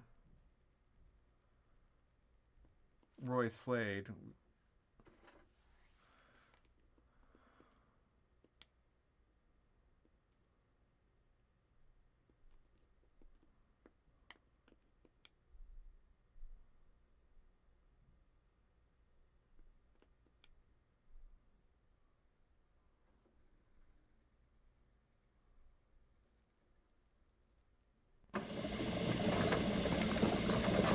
Why, whatever are you doing? Going home, Whitson, going home. Going home?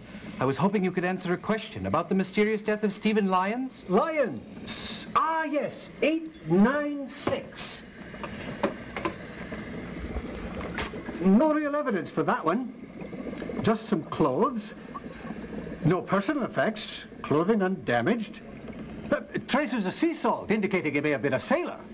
Well, that's about it. Now, if you'll excuse me, I'm off.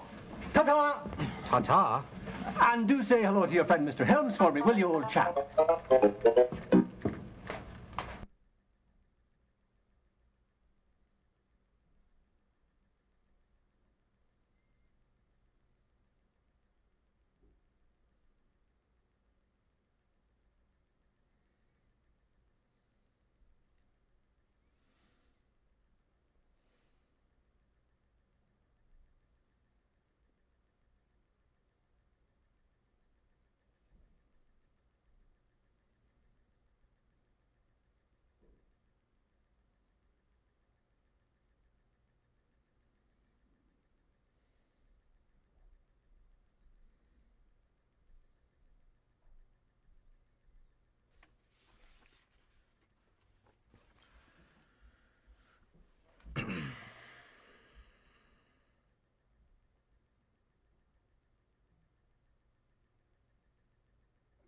I mean, we could just try to pin it on Thomas O'Neill, but like we don't really have,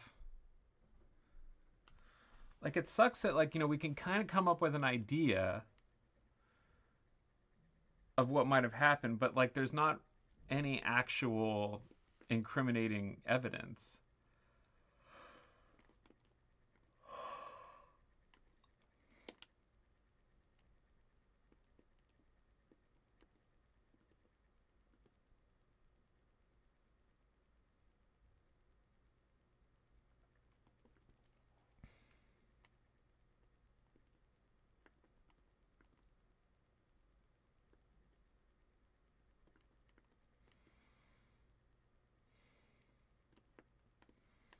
Who was it that gave us the interview?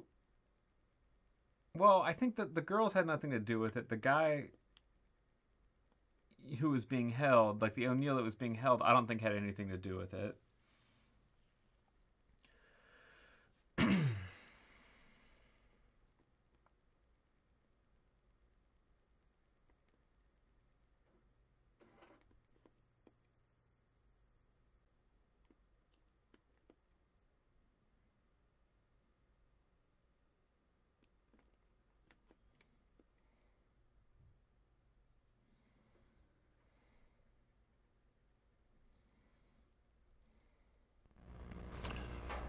Don't know a thing about them jungle-type lions, but I might be able to help you out with Stephen Lyons. How so, Shinwell? Did you know him?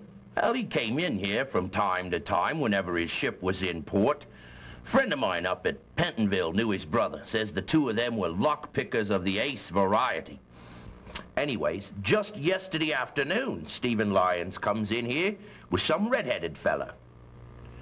About an hour after Lyons left, in comes Derek Quinn, and he struts right over to this red-headed bloke. Who might Derek Quinn be? Don't know, sir. But I've never liked the looks of him, I haven't. What about Thomas O'Neill? Do you know anything about him? Don't believe I've ever met him. But from what I hear about the bloke, I'm surprised I didn't run into him in the slammer. What have you heard? It's only rumor, mind you. But he's suspected of every jewel theft from here to Timbuktu. And they says he'd two-time you in the wink of an eye if it'd line his pockets.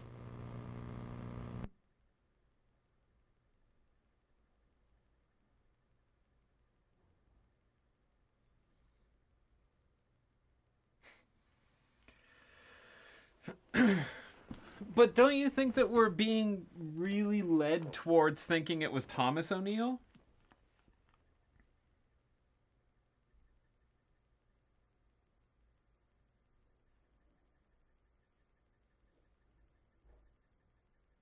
Like, that seems a little obvious.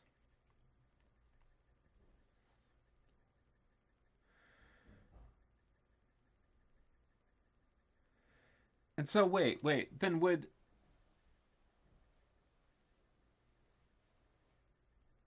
But then why did they kill Lyons? Because he had smuggled in some contraband, and they wanted to just get him out of the Like, they didn't want to give him a cut of it. They wanted to take his shit and fence it themselves. So that means that Lyons just kind of got caught up in this deal.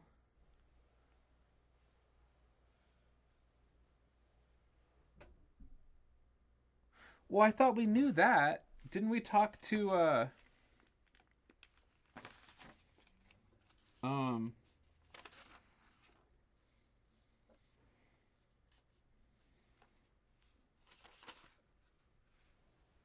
wasn't it Wally Sharp?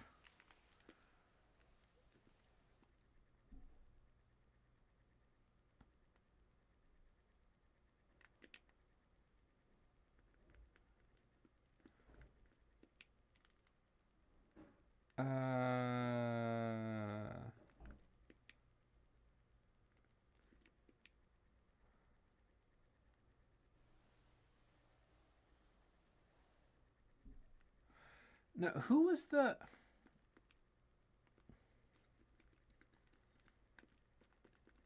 Someone gave us a really good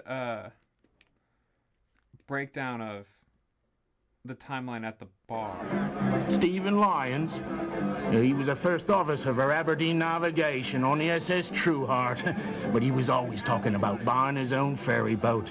He was in here just last night. Was anyone with him? He came in with a red-headed bloke, but the fella left after just that one drink. Then Lyons has a drink with Wally Sharp, who comes in now and then. Sharp left, and Lyons spots Sylvia Carpenter and that Marcy Edwards, who was sitting with one of their regular customers, Collier Eddy. So Lyons goes over there. Staggers over, if you want to know the truth, though he hadn't had but a couple of drinks. I've seen him put quite a bit away at other times without ever showing a sign. So he goes over there, sits down, they get all friendly-like, and then they all left together.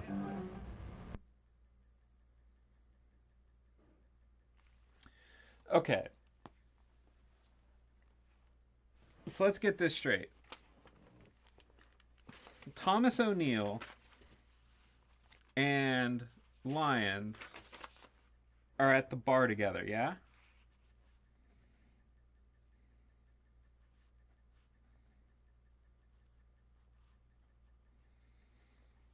Then Thomas leaves and Wally Sharp comes up, right?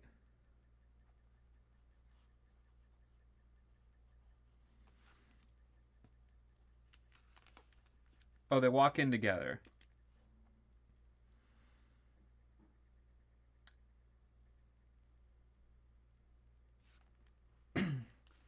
Now, I forget exactly what the relationship was with Wally Sharp.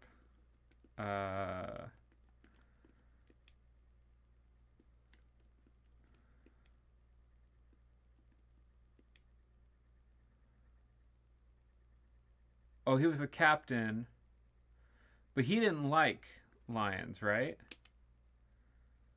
Because he was always talking about leaving. Captain Sharp, how well did you know Stephen Lyons? He was my first officer. Fact is, we didn't get on too well. He didn't like taking orders. Always talked about having his own ship someday. But Aberdeen's doesn't pay much, so where would a man like him get his hands on that kind of money? When did you see him last? Last night at the Red Bull, we had a drink together. Okay. So, then the question is, did Thomas poison him, or did Wally Sharp poison him? And then, is there any way to connect either Thomas O'Neill or Wally Sharp with Derek Quinn, who would have been the guy who would have gotten him the poison? Yeah, okay, so Jay, you're following along. Quinn is the really hard part, because no one seems to have been in much direct contact with Quinn.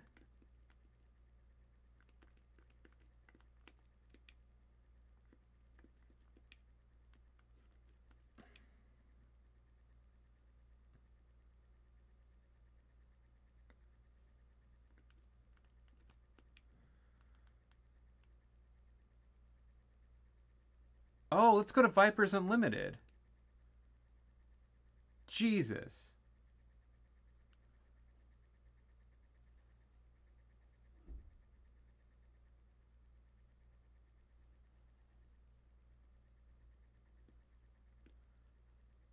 Okay, hold on.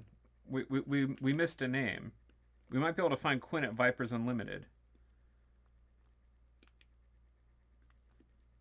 Fuck.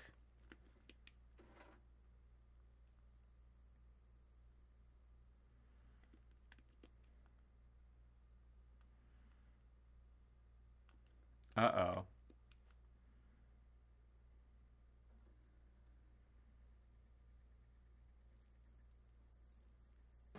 They had absolutely no information pertaining to this case. I thought not, Watson. It appears that we wasted our time. The fuck you? We did not waste our time. This guy sold the poison. Okay. I think we're starting to put together the timeline. Porky Shinwell. Let's watch this again. Don't know a thing about them jungle-type lions, but I might be able to help you out with Stephen Lyons. How so, Shinwell? Did you know him? Well, he came in here from time to time whenever his ship was in port. Friend of mine up at Pentonville knew his brother. Says the two of them were lock-pickers of the ace variety. Anyways, just yesterday afternoon, Stephen Lyons comes in here with some red-headed fella. About an hour after Lyons left, in comes Derek Quinn, and he struts right over to this red-headed bloke. Who might Derek Quinn be? Don't know, sir. But I've never liked the looks of him, I haven't. What about Thomas O'Neill? Do you know anything about him? Don't believe I've ever met him. But from what I hear about the bloke, I'm surprised I didn't run into him in the slammer. What have you heard? It's only rumor, mind you. But he's suspected of every jewel theft from here to Timbuktu. And they says he'd two-time you in the wink of an eye if it'd line his pockets. Okay, but Porky says that he doesn't know Thomas O'Neill. I mean, it's true that he just said red-headed bloke, so he might not have recognized him, but if he knew the name of Thomas O'Neill, at one point, whoever he learned the name from might have pointed him out, right?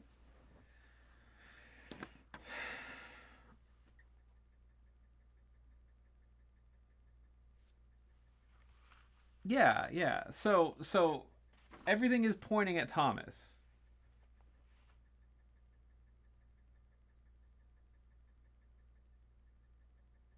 My only problem is that in that situation there, like, you know, they made it pretty clear that the bartender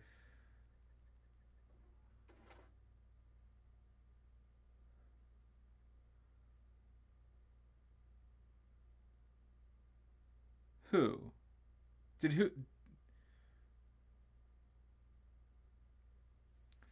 So Porky just said that he didn't know Thomas O'Neill. He thought that he would have run into him in the slammer because he had a reputation for being a thief.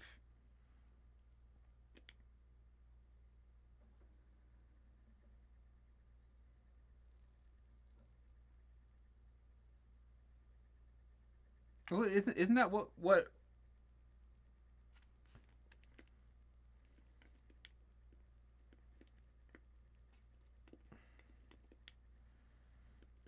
Okay. Oh.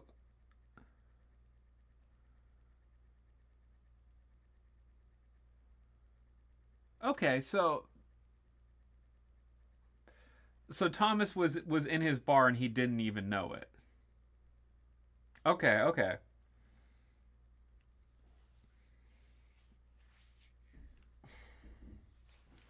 So I think my only problem with pinning it all on Thomas O'Neill is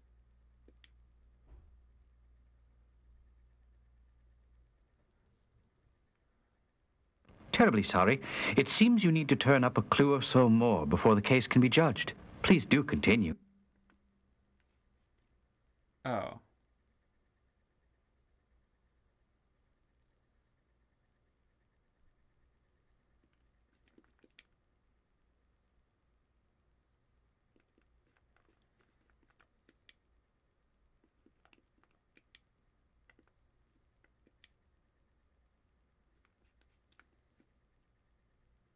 How do we how do we make clues?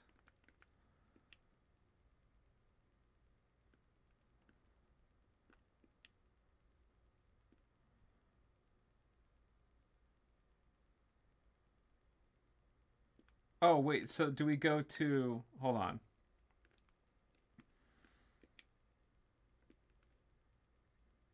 Oh, whoops. I'm looking for Thomas. LMNO... Okay. So...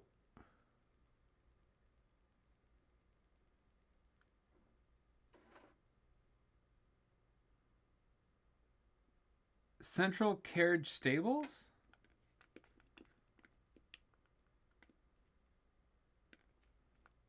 Oh.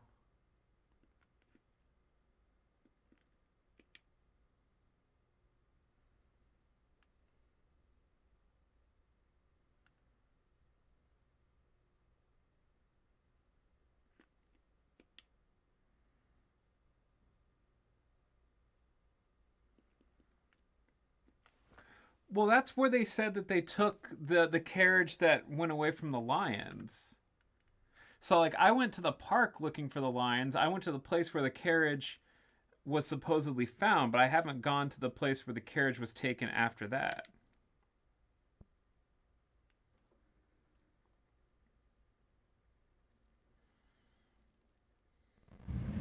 Did the dispatcher show you the wagon, Holmes? Not only did he show it to me, it revealed some very interesting clues. Oh, do tell.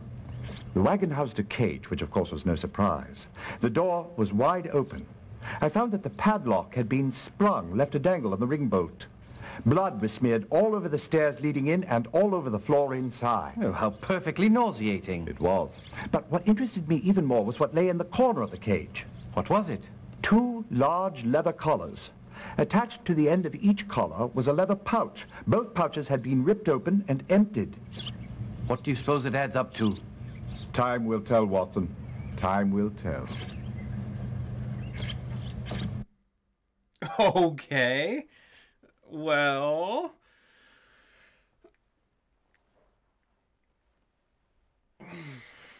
Pouches around the collars...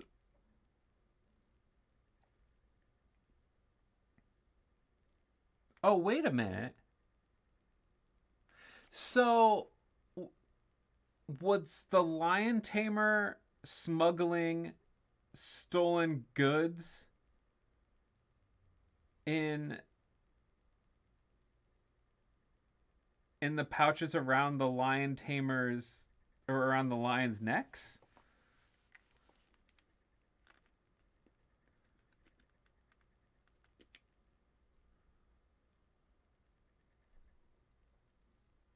Hear ye, hear ye. The Queen's Court stands in order. A pleasure to see you again. So it's the murder of the lions you're investigating, isn't it? Excellent. But first things first. Tell me, who murdered those unfortunate beasts? Remember, you're to choose either from your notebook or the directory. Okay.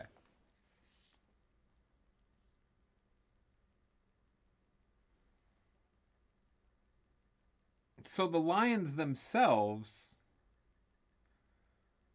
like, we think we know who poisoned Mr. Lyons. We didn't really figure out who shot the lions themselves, unless it was his brother who shot his own lions, which was, yeah, so you think Barry shot his own lions?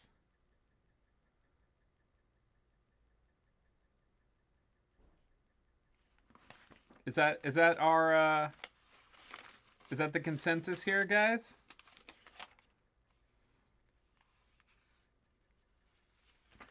I mean, I know that there hasn't been very convincing acting all around, but Barry seemed particularly, like, unmoved by the death of his lions.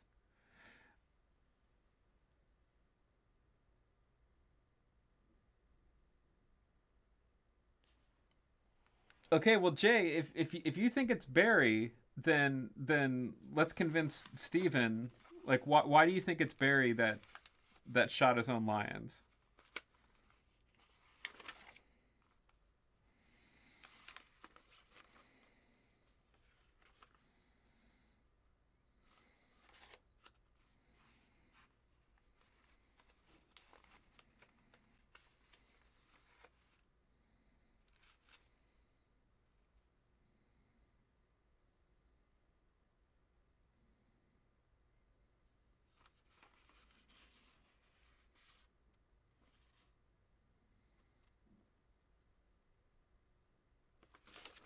Oh, well, that's true. They did say that, like, no one...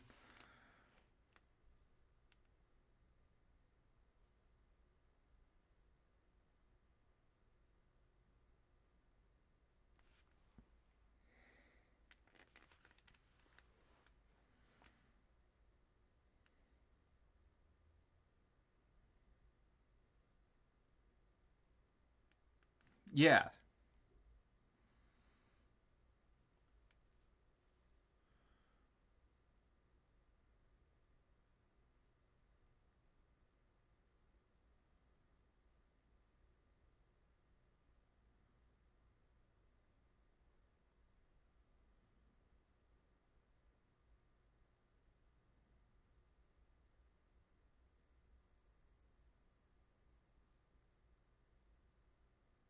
Yeah.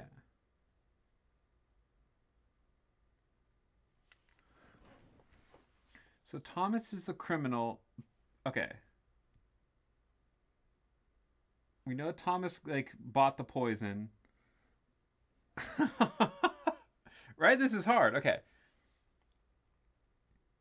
Well, Thomas O'Neill is pretty clearly the guy who killed Mr. Lyons. Like, we know that he had access to the poison. We know that he saw him before then. We know that he only became intoxicated after he met with Thomas. So we know that.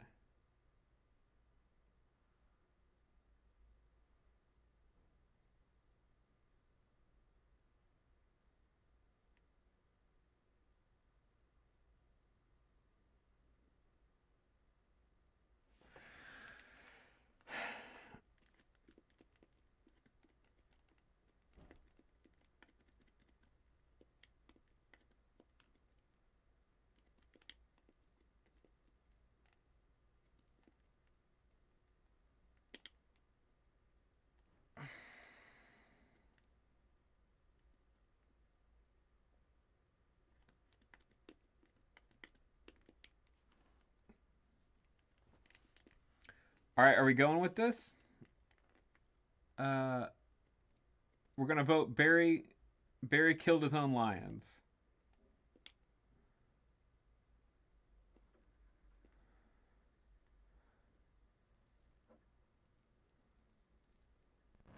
No, I'm sorry. You've blundered badly on that one. Return to the starting point immediately.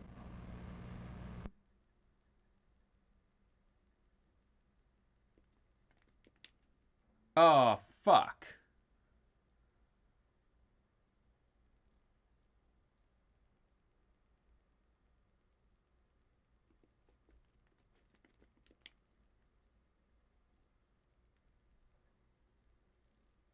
Hear ye, hear ye. The Queen's Court stands in order. Okay, so... Well, okay, so maybe they're not being as